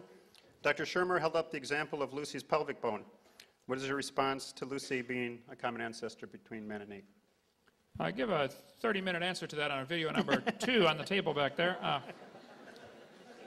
And by the way, he mentioned something earlier about, all I had was a religion, and he said, well, it's not, we need a better answer for step 2. Okay, well, all you have is a religion also. But see, I'm not asking for my religion to be paid for by taxpayers. You are. So the burden of proof's on you, not me, okay? Lucy was nothing but a 3-foot-tall creature, probably some type of chimpanzee kind of animal. Charles Oxnard had studied every single bone of Lucy and said it's not a missing link. He did what's called a computer multivariate analysis. I would point out, though, from a much bigger picture, no fossils count as evidence for evolution. None. You can't prove this critter. Go ahead and turn it on. You can't prove Lucy had any kids. And why would you think a bone you found in the dirt can do something animals today cannot do, which is produce something other than their kind? No fossils count as a bigger picture, and even if Lucy is something unusual in the form of a chimpanzee 3 feet tall with a little unusual feature, that still doesn't prove it's evolving to something else. It could have been a creature that went extinct. So this kind of evidence would not hold up for 3 seconds in a court of law. But see, the problem is, evolution doesn't have to be proven in a court of law. It only has to be made believable to a bunch of students who have an academic, where the teacher has an academic and psychological advantage over the students. That's why evolution, the people believe that. The guys who studied Lucy say, look, this is not a missing link. Charles Oxnard, I'll show you the reference here, you can check it out for yourself, studied every single bone and said, Lucy, here we go, the various Australopithecines are indeed more different from both African apes and humans in most features than the latter are from each other. It's not a missing link. No fossils count to begin with, and even then, Lucy's not a good fossil to demonstrate evolution. Okay? Taxpayers, here we go. Okay, back to the taxpayers business. Look, what makes it into public science course textbooks is the best science of the day, whatever that happens to be. There's nobody conspiratorially trying to plant it in there because they're anti-religious or anything like that. If the science isn't good, it is taken out of the textbooks, and this happens all the time, including within the biological sciences and evolutionary theory. Things change all the time as new evidence comes in. The reason you don't see creationist stuff in science textbooks is because they're not producing any science. If you want to be taught as a science, you actually have to do the science. And there's no science done. They don't write any science textbooks. They don't publish any scientific papers. All they do is go through science textbooks and science papers and pick out what they think are errors and say, that's our science. That's not science. You actually have to produce something. Produce evidence of a creator, for example, and they don't have that. Thank you. Okay, Dr. Shermer, you say there is evidence for the Big Bang. Can you give us your strongest evidence that it occurred? Oh, I was told there'd be no math in this debate. Well, okay, so this really has nothing to do with evolution. This is a whole different theory. And the larger problem here is that Kent Hovind and so many people have a misinterpretation of what science is. They think of it as the physics lab experiment as the model of what science is. So much of science is inference. So much of it is inferring from different pieces of data, sequences. So much of the historical sciences are not anything at all like a physics experiment. So when you say, well, the Earth is only 6,000 years old or whatever, well, look, this is going to throw out all of cosmology, astronomy, chemistry, biochemistry, geology, historical geology, paleontology, archaeology. Don't think this has to do with evolutionary theory. All of science is completely wrong if he's right. There's no point of having any science. He says he's pro-science. He's completely anti-science because if he's right, it all goes out the window.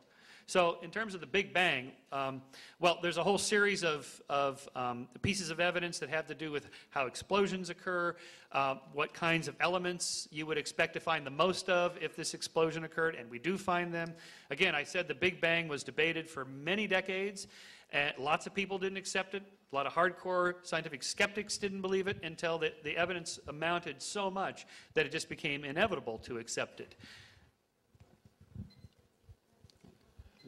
Well, the sky is falling is what he's trying to say, folks. If we believe in creation, everything's going to fall apart. I mean, all the sciences have to be thrown out. That's ludicrous. All the branches of science were started by creationists. The evolution theory has done nothing for the advancement of science. That's not why we put a man on the moon. That's not why you can do open heart surgery. Evolution is a useless theory, even if it's true. It is absolutely useless as far as science goes. You don't have to believe in creation or evolution to study science. You can learn about the biceps, the triceps, the deltoid, and all the different muscles of the body, and never get into origins. It doesn't matter. No doctor doing surgery cares at all about evolution while he's cutting somebody's heart out to replace it. It's a useless theory. And then there is no advancement in modern science from this evolution theory. The Big Bang theory, I think, is a great hindrance to, and many other theories about evolution are a great hindrance to science. There's all kinds of evidence against the Big Bang. The counter-rotation of at least 2 planets, Venus and Uranus. At least 8 of the 91 known moons are spinning backwards. Some whole galaxies are spinning backwards. 3 planets have moons going both directions at the same time. This can't happen with the Big Bang. You need to study some physics on that one. Thank you.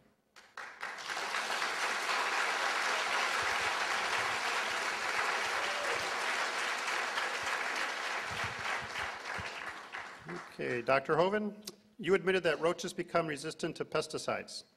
Please defend your stance that this is not a beneficial mutation for their kind. Roaches become resistant to pesticides because some of the roaches in that population already had a resistance. When they dug up some of the guys that tried to find the Northwest Passage, we can shut it down, I don't have a slide ready for this. There were guys that froze to death trying to find the Northwest Passage up in Canada years ago. When they dug up and did an autopsy on them, they find some of them were resistant to penicillin. Well, that's interesting.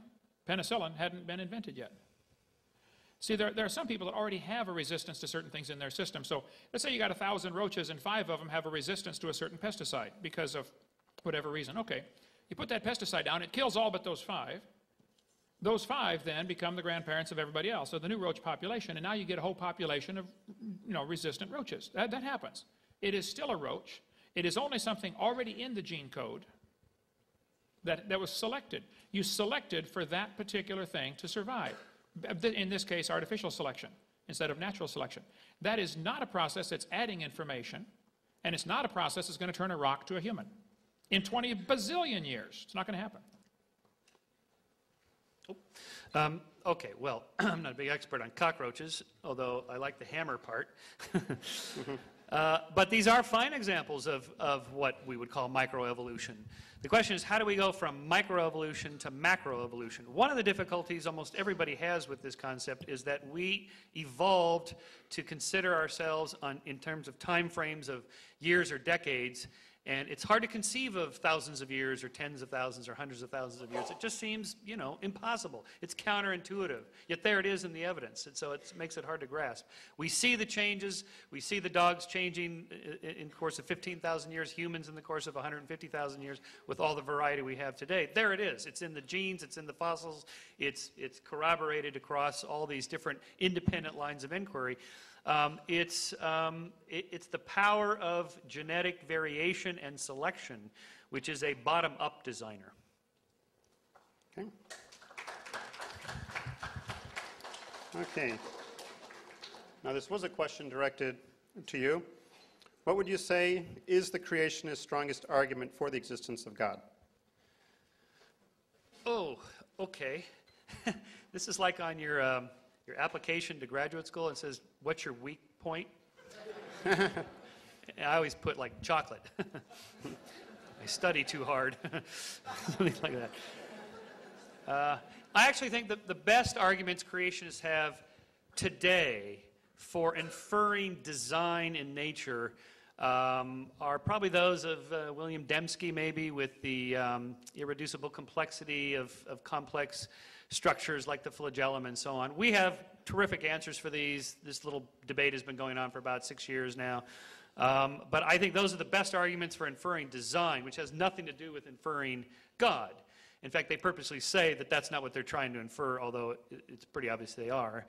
But still, in terms of what's the best arguments for God herself, I guess it would just be that it does look like the universe is designed. And in fact, let's just say it. It is designed. It's a kind of a jury-rigged, bottom-up designer, but that is a kind of design. So when people intuitively say, you know, it just looks designed, why don't we just say, well, yeah, that's right, because it is. In a way, not a top-down intelligent designer, a bottom-up tinkerer designer, designed nonetheless, so the inference, in a way, is correct. I think it's interesting. Evolutionists argue against design using arguments they designed. Think about that one. This is the book he's referring to, Michael Behe's book, Darwin's Black Box, excellent book, showing how complex living systems cannot evolve piece by piece. There are too many interconnecting parts. They depend on each other. He uses the illustration of a mousetrap with 5 basic parts. You have to have at least those 5 parts. You remove any more, it ceases to function. Your car has thousands of parts. Some it can live without, or run without. Some it simply cannot run without. The hair on the bacteria, for instance, has a little tiny motor that attaches to the bacteria that allows that thing to swim around. That motor is so tiny, 8 million of them would fit on the cross-section of a human hair. The motor turns 100,000 RPM forwards or backwards. Now, if you want to believe that happened by chance, you're welcome to believe that, but that's an incredibly complex little motor and really micro-miniaturized. Anybody who's done any work with computers knows the smaller you try to make it, the more problems you start to have, and that's why the cost goes up for a laptop instead of a desktop. So, no, I think there's evidence of design every place, even down to the micro level. Okay.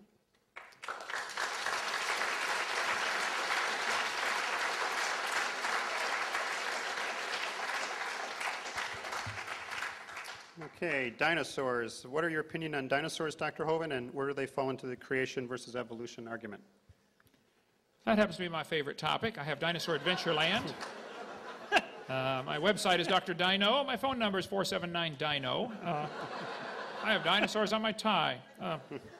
I'm sick and tired of the evolutionists using dinosaurs to teach kids that they lived millions of years ago. The fact of the matter is that they were called dragons all through history. The word dinosaur was just made up in 1841. These creatures have always lived with man. There are thousands and thousands of legends and cave drawings and artwork, and video number 3 on the table back there covers all that. Dinosaurs have lived with man all through history. They simply called them dragons. The Bible says before the flood came, the people lived to be 900 years old. Well, reptiles never stop growing. Even today, they don't stop growing. Most species don't. So in the pre-flood conditions, the reptiles would grow to be gigantic. They were dinosaurs living with Adam and Eve. Then Noah took them on the ark. Probably babies. Just be sure to get a pink one and a blue one. And after the flood, people killed them, and all through history there are stories of people killing dragons. And there could be a few still alive today. There have been thousands of sightings like Loch Ness Monster, Lake Champlain Monster, a dead one washed up on the beach in California, 1925, a dead plesiosaur. Fishermen watched it get killed. There are pictures on my website, and I have them here, but I don't have time to get them up because I have 7,000 slides. So if you'd start asking the questions in the same order that I have the answer, it'd be a lot faster. Will do. We need to have live internet and just Google ready to go. Okay, there's my answer.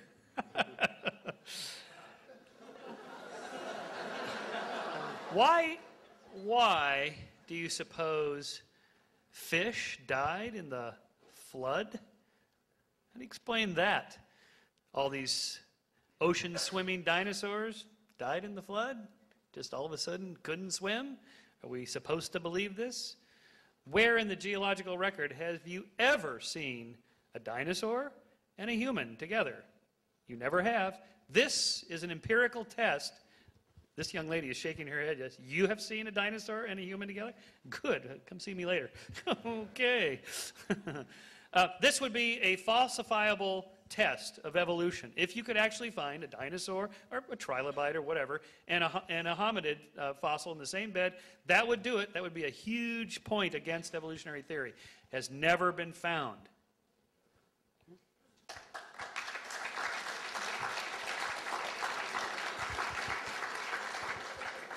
Okay, Dr. Shermer, regarding bird evolution, is there any living or fossil evidence that a leg became a wing and a scale became a feather? Yeah, good question. There's actually a fair amount of good evidence now for the evolution of birds from dinosaurs and the transition from scales to feathers and the transition from walking limbs to flying limbs. It operates in principle with the slide I put up with each part has a particular function that served some other purpose that in the end got co-opted for a different purpose. And the wing is a classic example, almost assuredly was once a thermodynamic regulator, a heat regulator, which then gets co-opted to use for something else later. Therefore, a half a wing has some purpose. In terms of the fossil record, it's pretty good now. We actually have quite a few transitional fossils from dinosaurs to birds. And there's a number of paleontologists that think today the dinosaurs are still living, not as dragons in the Bible. By the way, where are the unicorns that are referred to in the Bible? Where are those, either in the fossil record or today? I'd like to see one of those. Another one of those interesting tests that continues to get failed. So in terms of the paleontological record, it's pretty good. We have to remember that most beasties that die get eaten. They don't fossilize, hardly any fossilize. So it's an amazing fact that we have so many fossils that we do. It's an embarrassment of riches. Okay, I disagree strongly. Every one of the so-called evidences for dinosaurs turning to birds have been proven wrong. Archaeoraptor was listed as proof for evolution, the missing link. National Geographic, breaking news, we found the missing link. A couple of months later, oops, we got fooled. Some Chinese guy glued a bird tail on a reptile and sold it for $80,000 and the Smithsonian bought it. There's a Chinese smuggler that brought it in, a great embarrassment to modern paleontology from USA Today. We can go all day about that. The tail was added by an entrepreneurial Chinese farmer. Yep. Which one you want to talk about? Archaeoraptor, the little dino fuzz, they call it. We got plenty of stuff on that. Video number 4, folks, you need that one. This dino fuzz is not dino fuzz at all. It's just simply a chemical reaction that takes place as things fossilize, and it's been proven over and over. There's considerable body of evidence that these fossil traces known as dino fuzz have nothing to do with feathers, Alan Fiducia writes, and he believes in evolution. So you're mistaken about that. Thank you.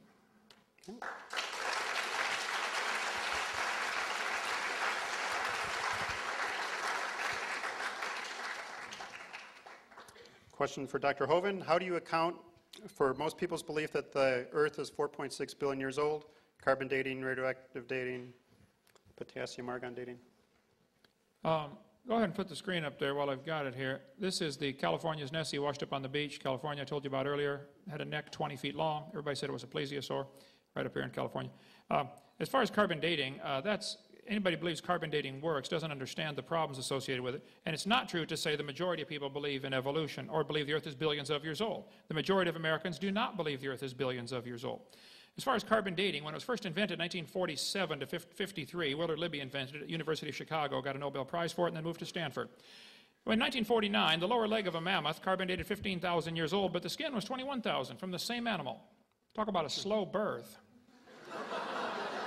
1963, living mollusk shells dated 2,300 years old. It's not getting any better. That's 14 years of practice with carbon dating. 1970, they said if a carbon date supports our theories, we put it in the main text. If it does not entirely contradict them, we put it in a footnote. If it's completely out of date, we just drop it.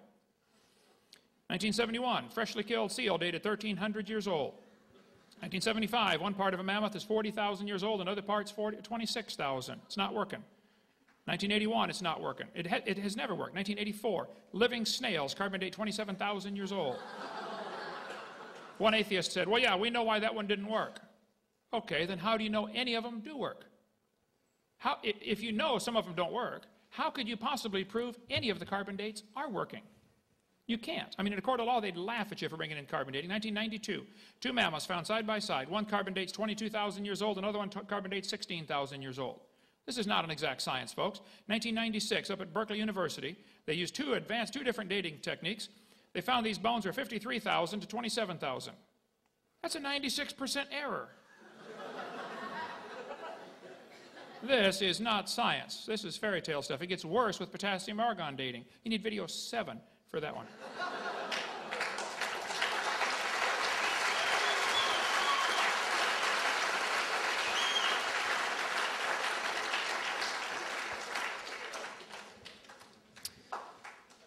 I wrote a book called Denying History.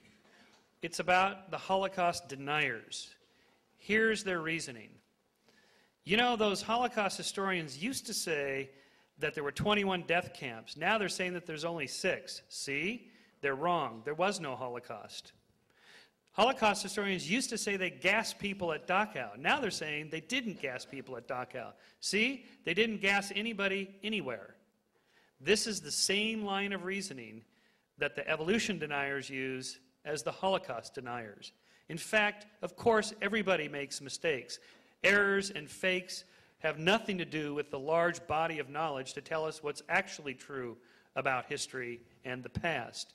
The fakes, by the way, and all these errors were exposed not by creationists, but by scientists, because scientists have integrity, and the science itself has a built-in self-correcting machinery that drives it toward better and more accurate facts.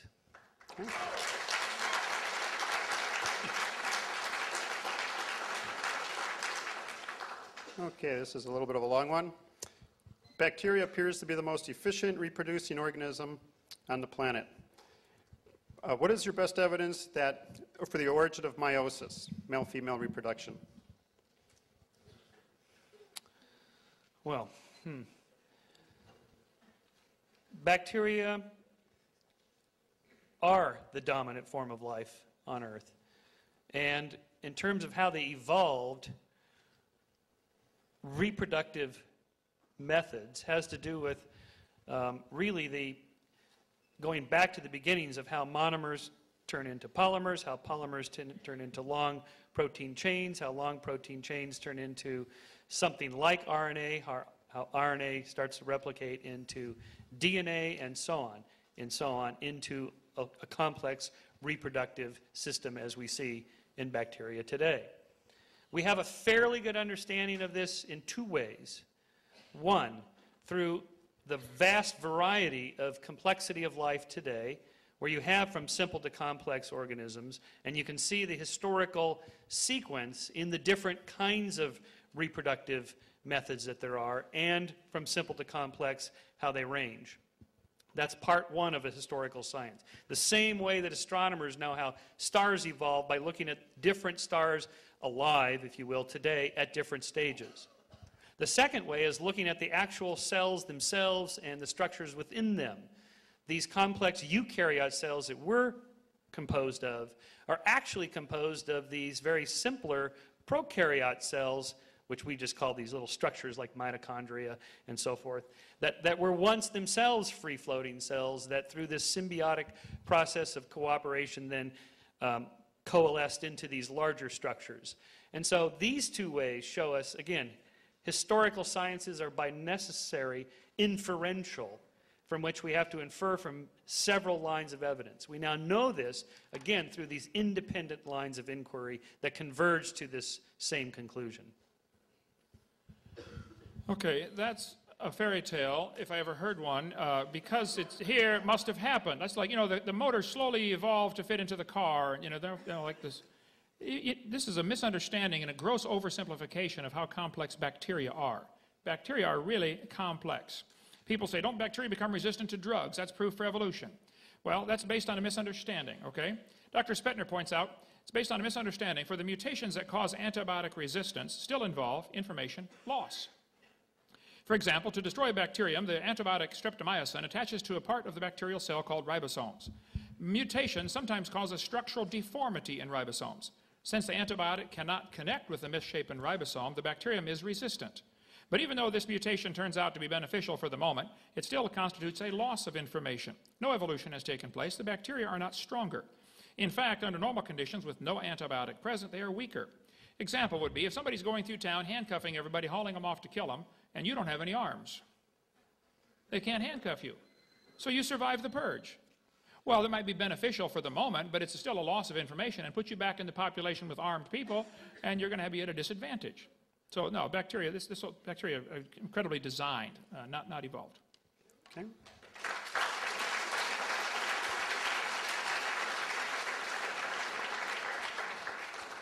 Question for Dr. Hovind. Please explain the claim that 97% of the DNA between humans and chimp are similar. Can you give me 10 seconds to get the slides up? And then I got 2 minutes. Okay. Yeah. DNA between humans and chimps is similar. The claim that the DNA is 97% similar is simply false, okay? It's about 95% according to the most, it used to say 98.6 in the textbooks. Here we go. Here, this textbook says 96% similar between orangutans and humans, 98% similar between chimpanzees and humans, proving a common ancestor 15 million years ago. Actually, Barney Maddox was the leading genome researcher on this project. He said, concerning the genetic differences, the genetic difference between human and his nearest relative, the chimpanzee, is at least 1.6%. That doesn't sound like much, but calculated out, that's a gap of 48 million nucleotides. And a change of only 3 nucleotides is fatal to an animal. There is no possibility of a change. Now they've discovered instead of 98% similar, it's only 95%. So there are millions and millions of differences. Now, if somebody wants to believe that proves common ancestor, they can believe whatever they want, but that's not common sense. I think it proves a common designer. That's why they're similar structures in many things. The Honda Prelude and the Honda Accord are very similar because they both evolved from a skateboard by the same logic. The idea that the DNA code is supposed to prove some kind of evolutionary relationship is ludicrous, okay? The DNA code is so incredibly complex to begin with. I could point out that Microsoft PowerPoint and Microsoft Word have millions of exact lines of code. I mean, they're identical. I can click spell check in Word and I can click spell check in PowerPoint, get the same results. That proves this all evolved from Morse code over billions of years.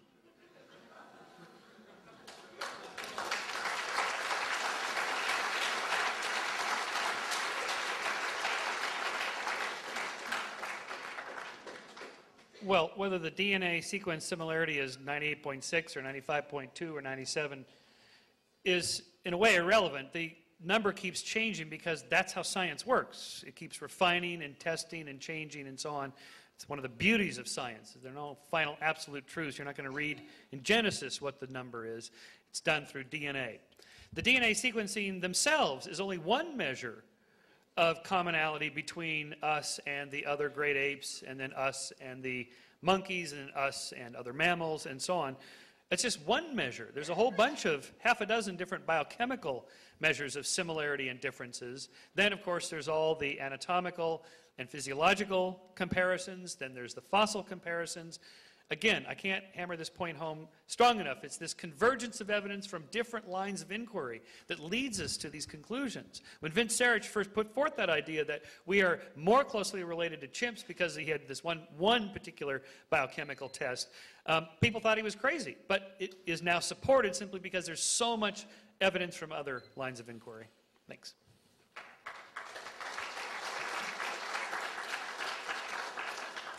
Okay, last 2-minute question for you.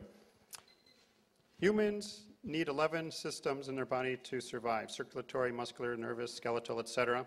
11? Was that 11? Yes. Okay. 11. Which evolved first, which evolved last, which evolved in between, or did they all appear at once instantly?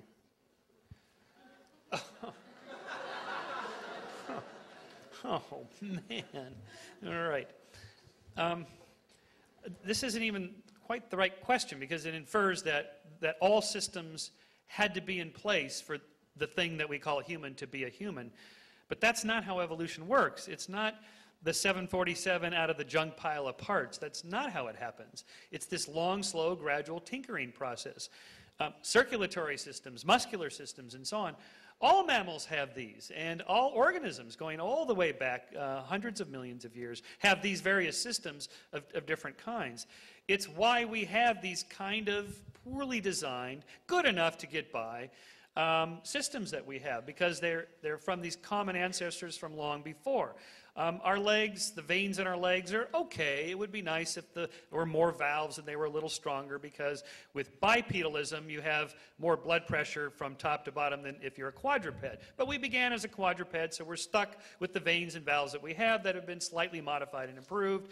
An intelligent designer would have made them much better than they actually are. Same thing with lower back discs. If we were designed to be bipeds, it would be great if the discs were much thicker and denser and didn't wear out so quickly. Yet, especially if you lived 900 years, your back would never make it.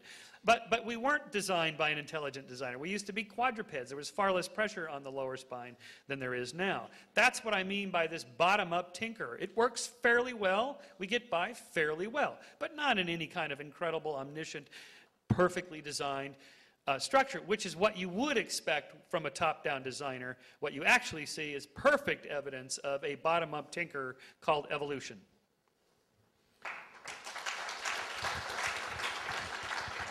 Well, I think much of the problem here is total misunderstanding. In the first place, we are not poorly designed. I think it's an amazing design. I think just one single cell in your body is more complex than the space shuttle, and the average human has 50 trillion cells. So it's ludicrous to say that this all just came about by chance and we're poorly designed. Secondly, poor design is a lousy argument for evolution, especially when you consider, as I said earlier, we are a copy off of a copy off of a copy off of a copy off of a copy off a copy of Adam. It's amazing we're sitting here talking about it. You take a piece of paper, copy it on the copy machine. Now take your copy and make a copy. Take that copy and make a copy. Do that about 1,000 times and see if you can still read it. Get a computer program, any computer program, make a copy it onto a disk. Then copy it to another disk, then copy it to another disk. Do that 1,000 times, see if it'll still run. That's the DNA code that we have, folks. It's incredibly complex. I think the only reason anybody would say this happened by chance and there was no designer is because they don't want to find that designer. The atheist can't find God for the same reason a thief can't find a policeman.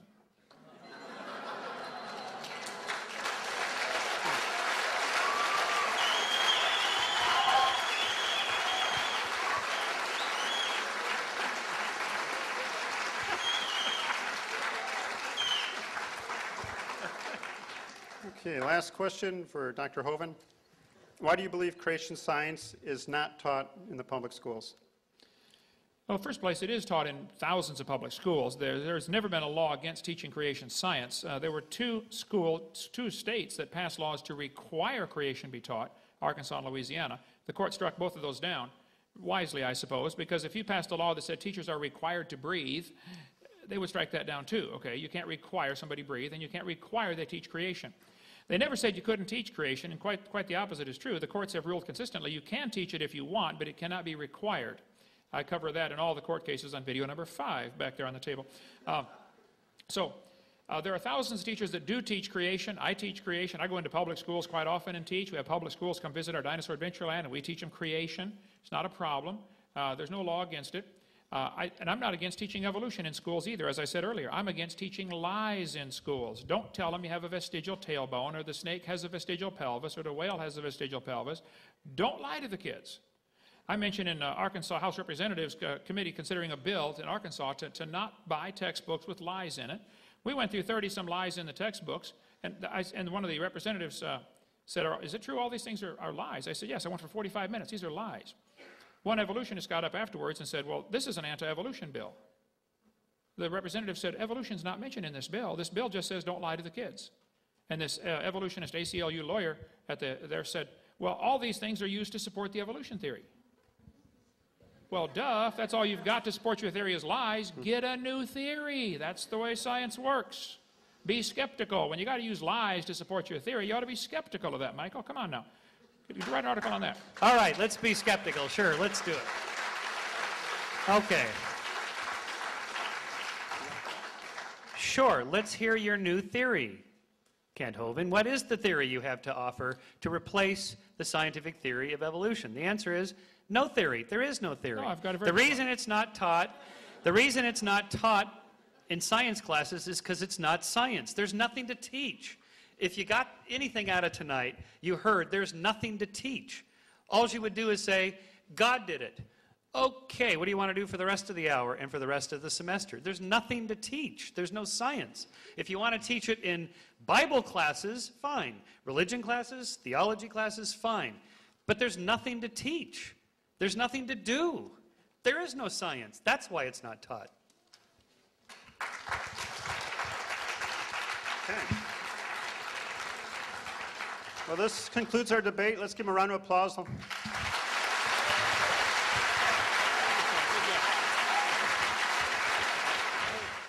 We hope you've enjoyed this video series on creation, evolution, and dinosaurs.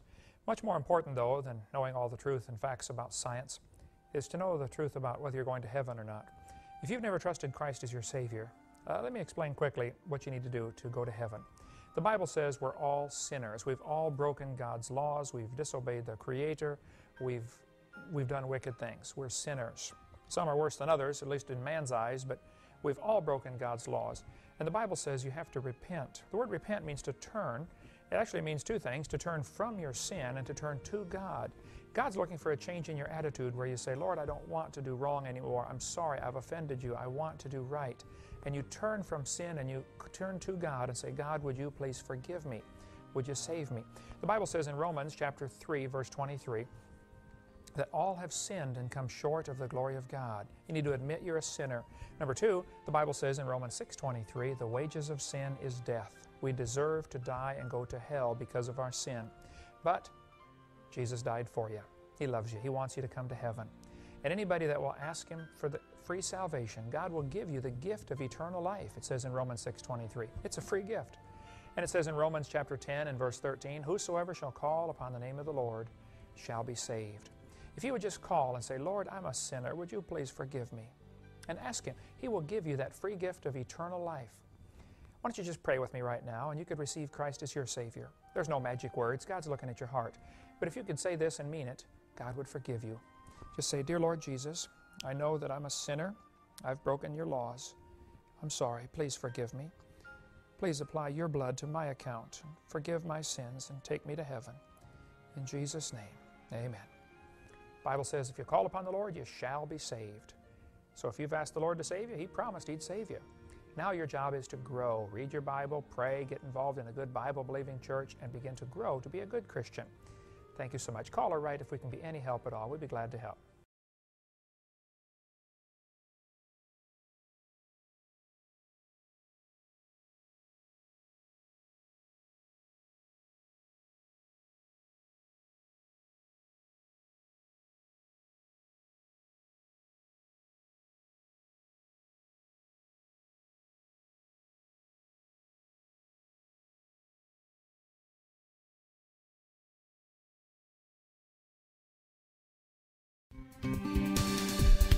Do you want to know more about how to combat the godless theory of evolution? Creation Science Evangelism offers 4 great tools that help strengthen the faith of believers and win the lost to Christ. After 15 years of teaching high school science, Dr. Hovind began Creation Science Evangelism in 1989. We are a ministry that is dedicated to providing tools which will help you combat the evolution philosophy that is destroying the faith of millions every year. The first tool Creation Science offers is their powerful, life-changing video series. Over the last 12 years, well over 1 million videotapes of Dr. Hovind's seminar have circled the globe. They are reaping a harvest of souls for the kingdom of Christ, as well as helping restore the faith of many thousands confused by the evolution propaganda to which they've been subjected. These videos are available in English, Russian, French, Spanish, Japanese, and sign language. The Age of the Earth, first of the 7-part series, teaches that God created the universe about 6,000 years ago in 6 literal days. Could this be true? Can it be scientifically proven that the Earth is not billions of years old? This tape gives solid scientific evidence that the Earth is young and that the Bible is scientifically accurate. How did the environment of the original creation differ from ours today? And how would this allow men to live over 900 years? Can Christians have a good explanation for the existence of dinosaurs? Could some dinosaurs still be alive today? These and many more questions are covered in the 2nd and 3rd part of the series. Evolution has permeated public school textbooks with false and fraudulent information. This video exposes nearly 30 lies commonly found in textbooks. Every public school student, teacher, and school board member needs to watch part 4 of this series. Find out if you have been lied to in your textbooks. Discover the terrible difference evolutionary beliefs have made in the past as well as in recent history in our video number 5. Dictators throughout time have used their evolution-based philosophies to rationalize their brutal actions. Learn how evolution propaganda is being used today to prepare people for the New World Order. This is just a taste of all the information the 17-hour seminar series has to offer. Also available are college courses that expand on the seminars in great detail. For those who can handle a more confrontational atmosphere, our debate series is just for you. I said, now, Mr. Patterson, if you think the tailbone is vestigial, I, Kent Hovind, will pay to have yours removed. Dr. Hovind has debated a wide range of atheists and evolutionists all over the country, and you're sure to find these 12 debates very exciting. These would be perfect to present to that scientifically minded person who likes to argue their point. Our topical series includes exciting topics like Why Evolution is Stupid, public school presentation, children's video about dinosaurs, the Bible and health, Leviathan, the fire-breathing dragon, and many more. Creation Science also offers a variety of visuals like the longevity chart, which presents the entire lineage of Adam to Joseph as given in Genesis. It's exciting to see exactly how many generations were alive at the same time. Hundreds of books on a variety of subjects, videos on incredible creatures that defy evolution, t-shirts, fossils, and more. Make Creation Science Evangelism the one-stop shopping center for your creation material needs. Our two websites, www.drdino.com and www.dinosauradventureland.com, provide our second tool for evangelism. DrDino.com is packed with lots of information, from charts and graphs to articles and frequently asked questions. This is also where you will find more information on all of the products CSE has to offer. Dinosauradventureland.com is great for the kids. They can play lots of fun games and see unusual rides and activities located at Dinosaur Adventureland in Pensacola, Florida. Thousands visit our sites regularly to gain insight into God's creation. The third tool available to you is the live seminars conducted by Dr. Hovind and his son Eric. Since 1989, Dr. Hovind has held seminars and debates in hundreds of churches, schools, and universities in 49 states and 30 foreign countries. His fast-paced, illustrated seminars cover diverse topics, such as evidence for a young Earth, how long Adam lived, dinosaurs living with man, where races came from, radiometric dating, and much more. Our fourth tool is the new, exciting Dinosaur Adventureland. Many thousands have come from all across America to visit our museum, creation bookstore, science center, and theme park, where God gets the glory for science. Our unusual swings, rides, and activities each have a science lesson as well as a spiritual lesson. Captivate everyone from age 4 to 94.